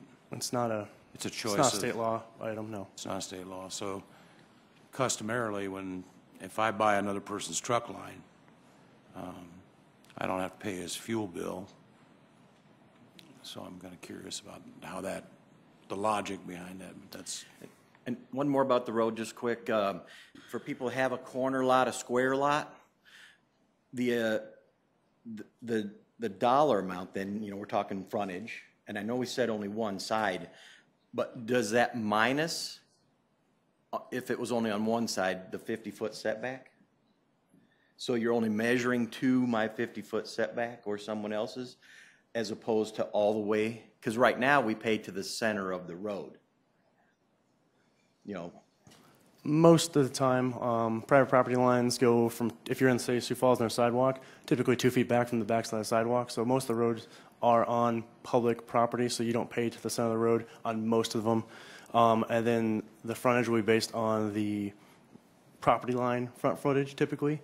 And then to go back just for you, the 226 is based on a local road. Typically, that's just a 2-lane road. When you start getting into where they put a median in and 4 lanes, typically that's going to be probably an arterial network street. So typically then you're looking at the arterial street fee. So if you have an access onto that, you're typically not going to pay for construction of that street because that street is utilized more than just locally. It's probably more regionally or neighborhood-wise. So typically those construction costs and those are taken in by the city. And if you have a access onto those roads, then you're going to pay the sidewalk assessment instead of the street assessment. Thank you. Okay, thank you. And there was a gentleman here that I know that wanted to speak earlier, so please, come on up. Well, frankly, Rick, I'd rather not be asking these questions, but it seems like no one else did, so I guess I'm going to have to. Just like I believe a number of the different communities around had meetings. Who you are, please. Oh, I'm sorry, I'm John Brown, Split Rock. We had a meeting just as I believe a number of other communities have now had meetings internally trying to figure out what's going on, and we are in an information gathering mode just as you are. As was said earlier, I think we have a general perspective on things, but we are also trying to figure out what the pluses and minuses are about this whole thing. So the one thing that has not been addressed at all, and we just skipped right through it, and I appreciate Albert and everybody else getting in the weeds here with nuances of interest rates and so forth, but the fundamental question is why? Why are we going through this process at all? What is the urgency to evaluate this situation? What is the burr about the 62 communities? That has not been explained or elaborated. We did hear one page reference at the beginning of this whole process, but that was all for the convenience of the city, why this implications and so forth, and it had nothing to do with the citizens who don't currently have a voice in any of that, and that's everybody out here.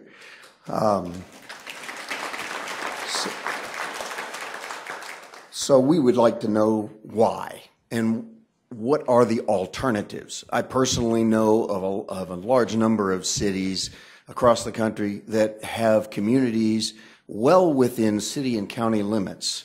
As an example, Pittsburgh has 130 communities within a county that is just a little bit smaller than Minnehaha.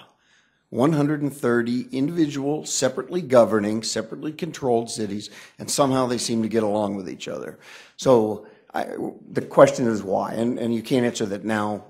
It would be great if you could. That would be wonderful. The second question is, it's really two parts. One, purported benefits. We keep hearing about some benefits. That would be helpful to know. What are these benefits? We've had discussions and we're coming up a little short.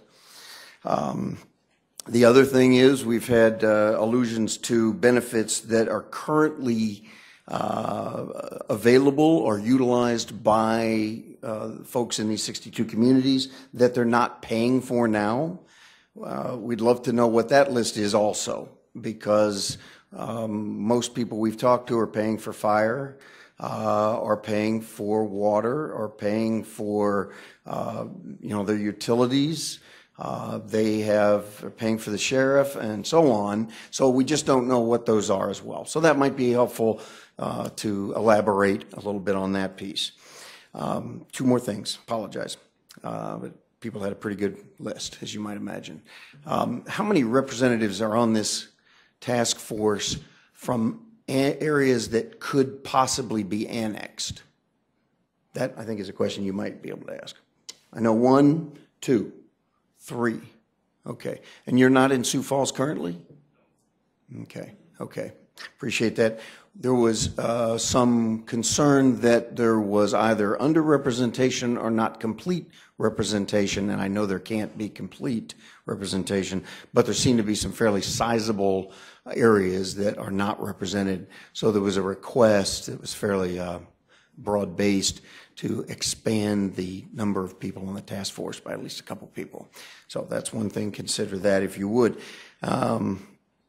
Finally, the mayor has had a couple of conversations with media about this, and there was some encouraging words from the mayor this past interview, I guess, where he, and I recognize the nature of divided government, but he seemed to take roads, gutter, curb, and lights off the table.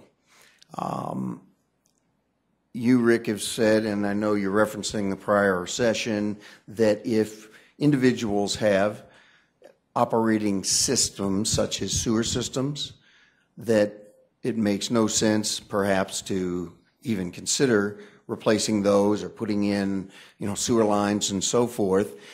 It might help to diffuse some of the situation, as you can imagine. You see the crowd. There's a lot of angst out here. It might help to diffuse the situation to actually lay some of those things out as perhaps not being part of the picture.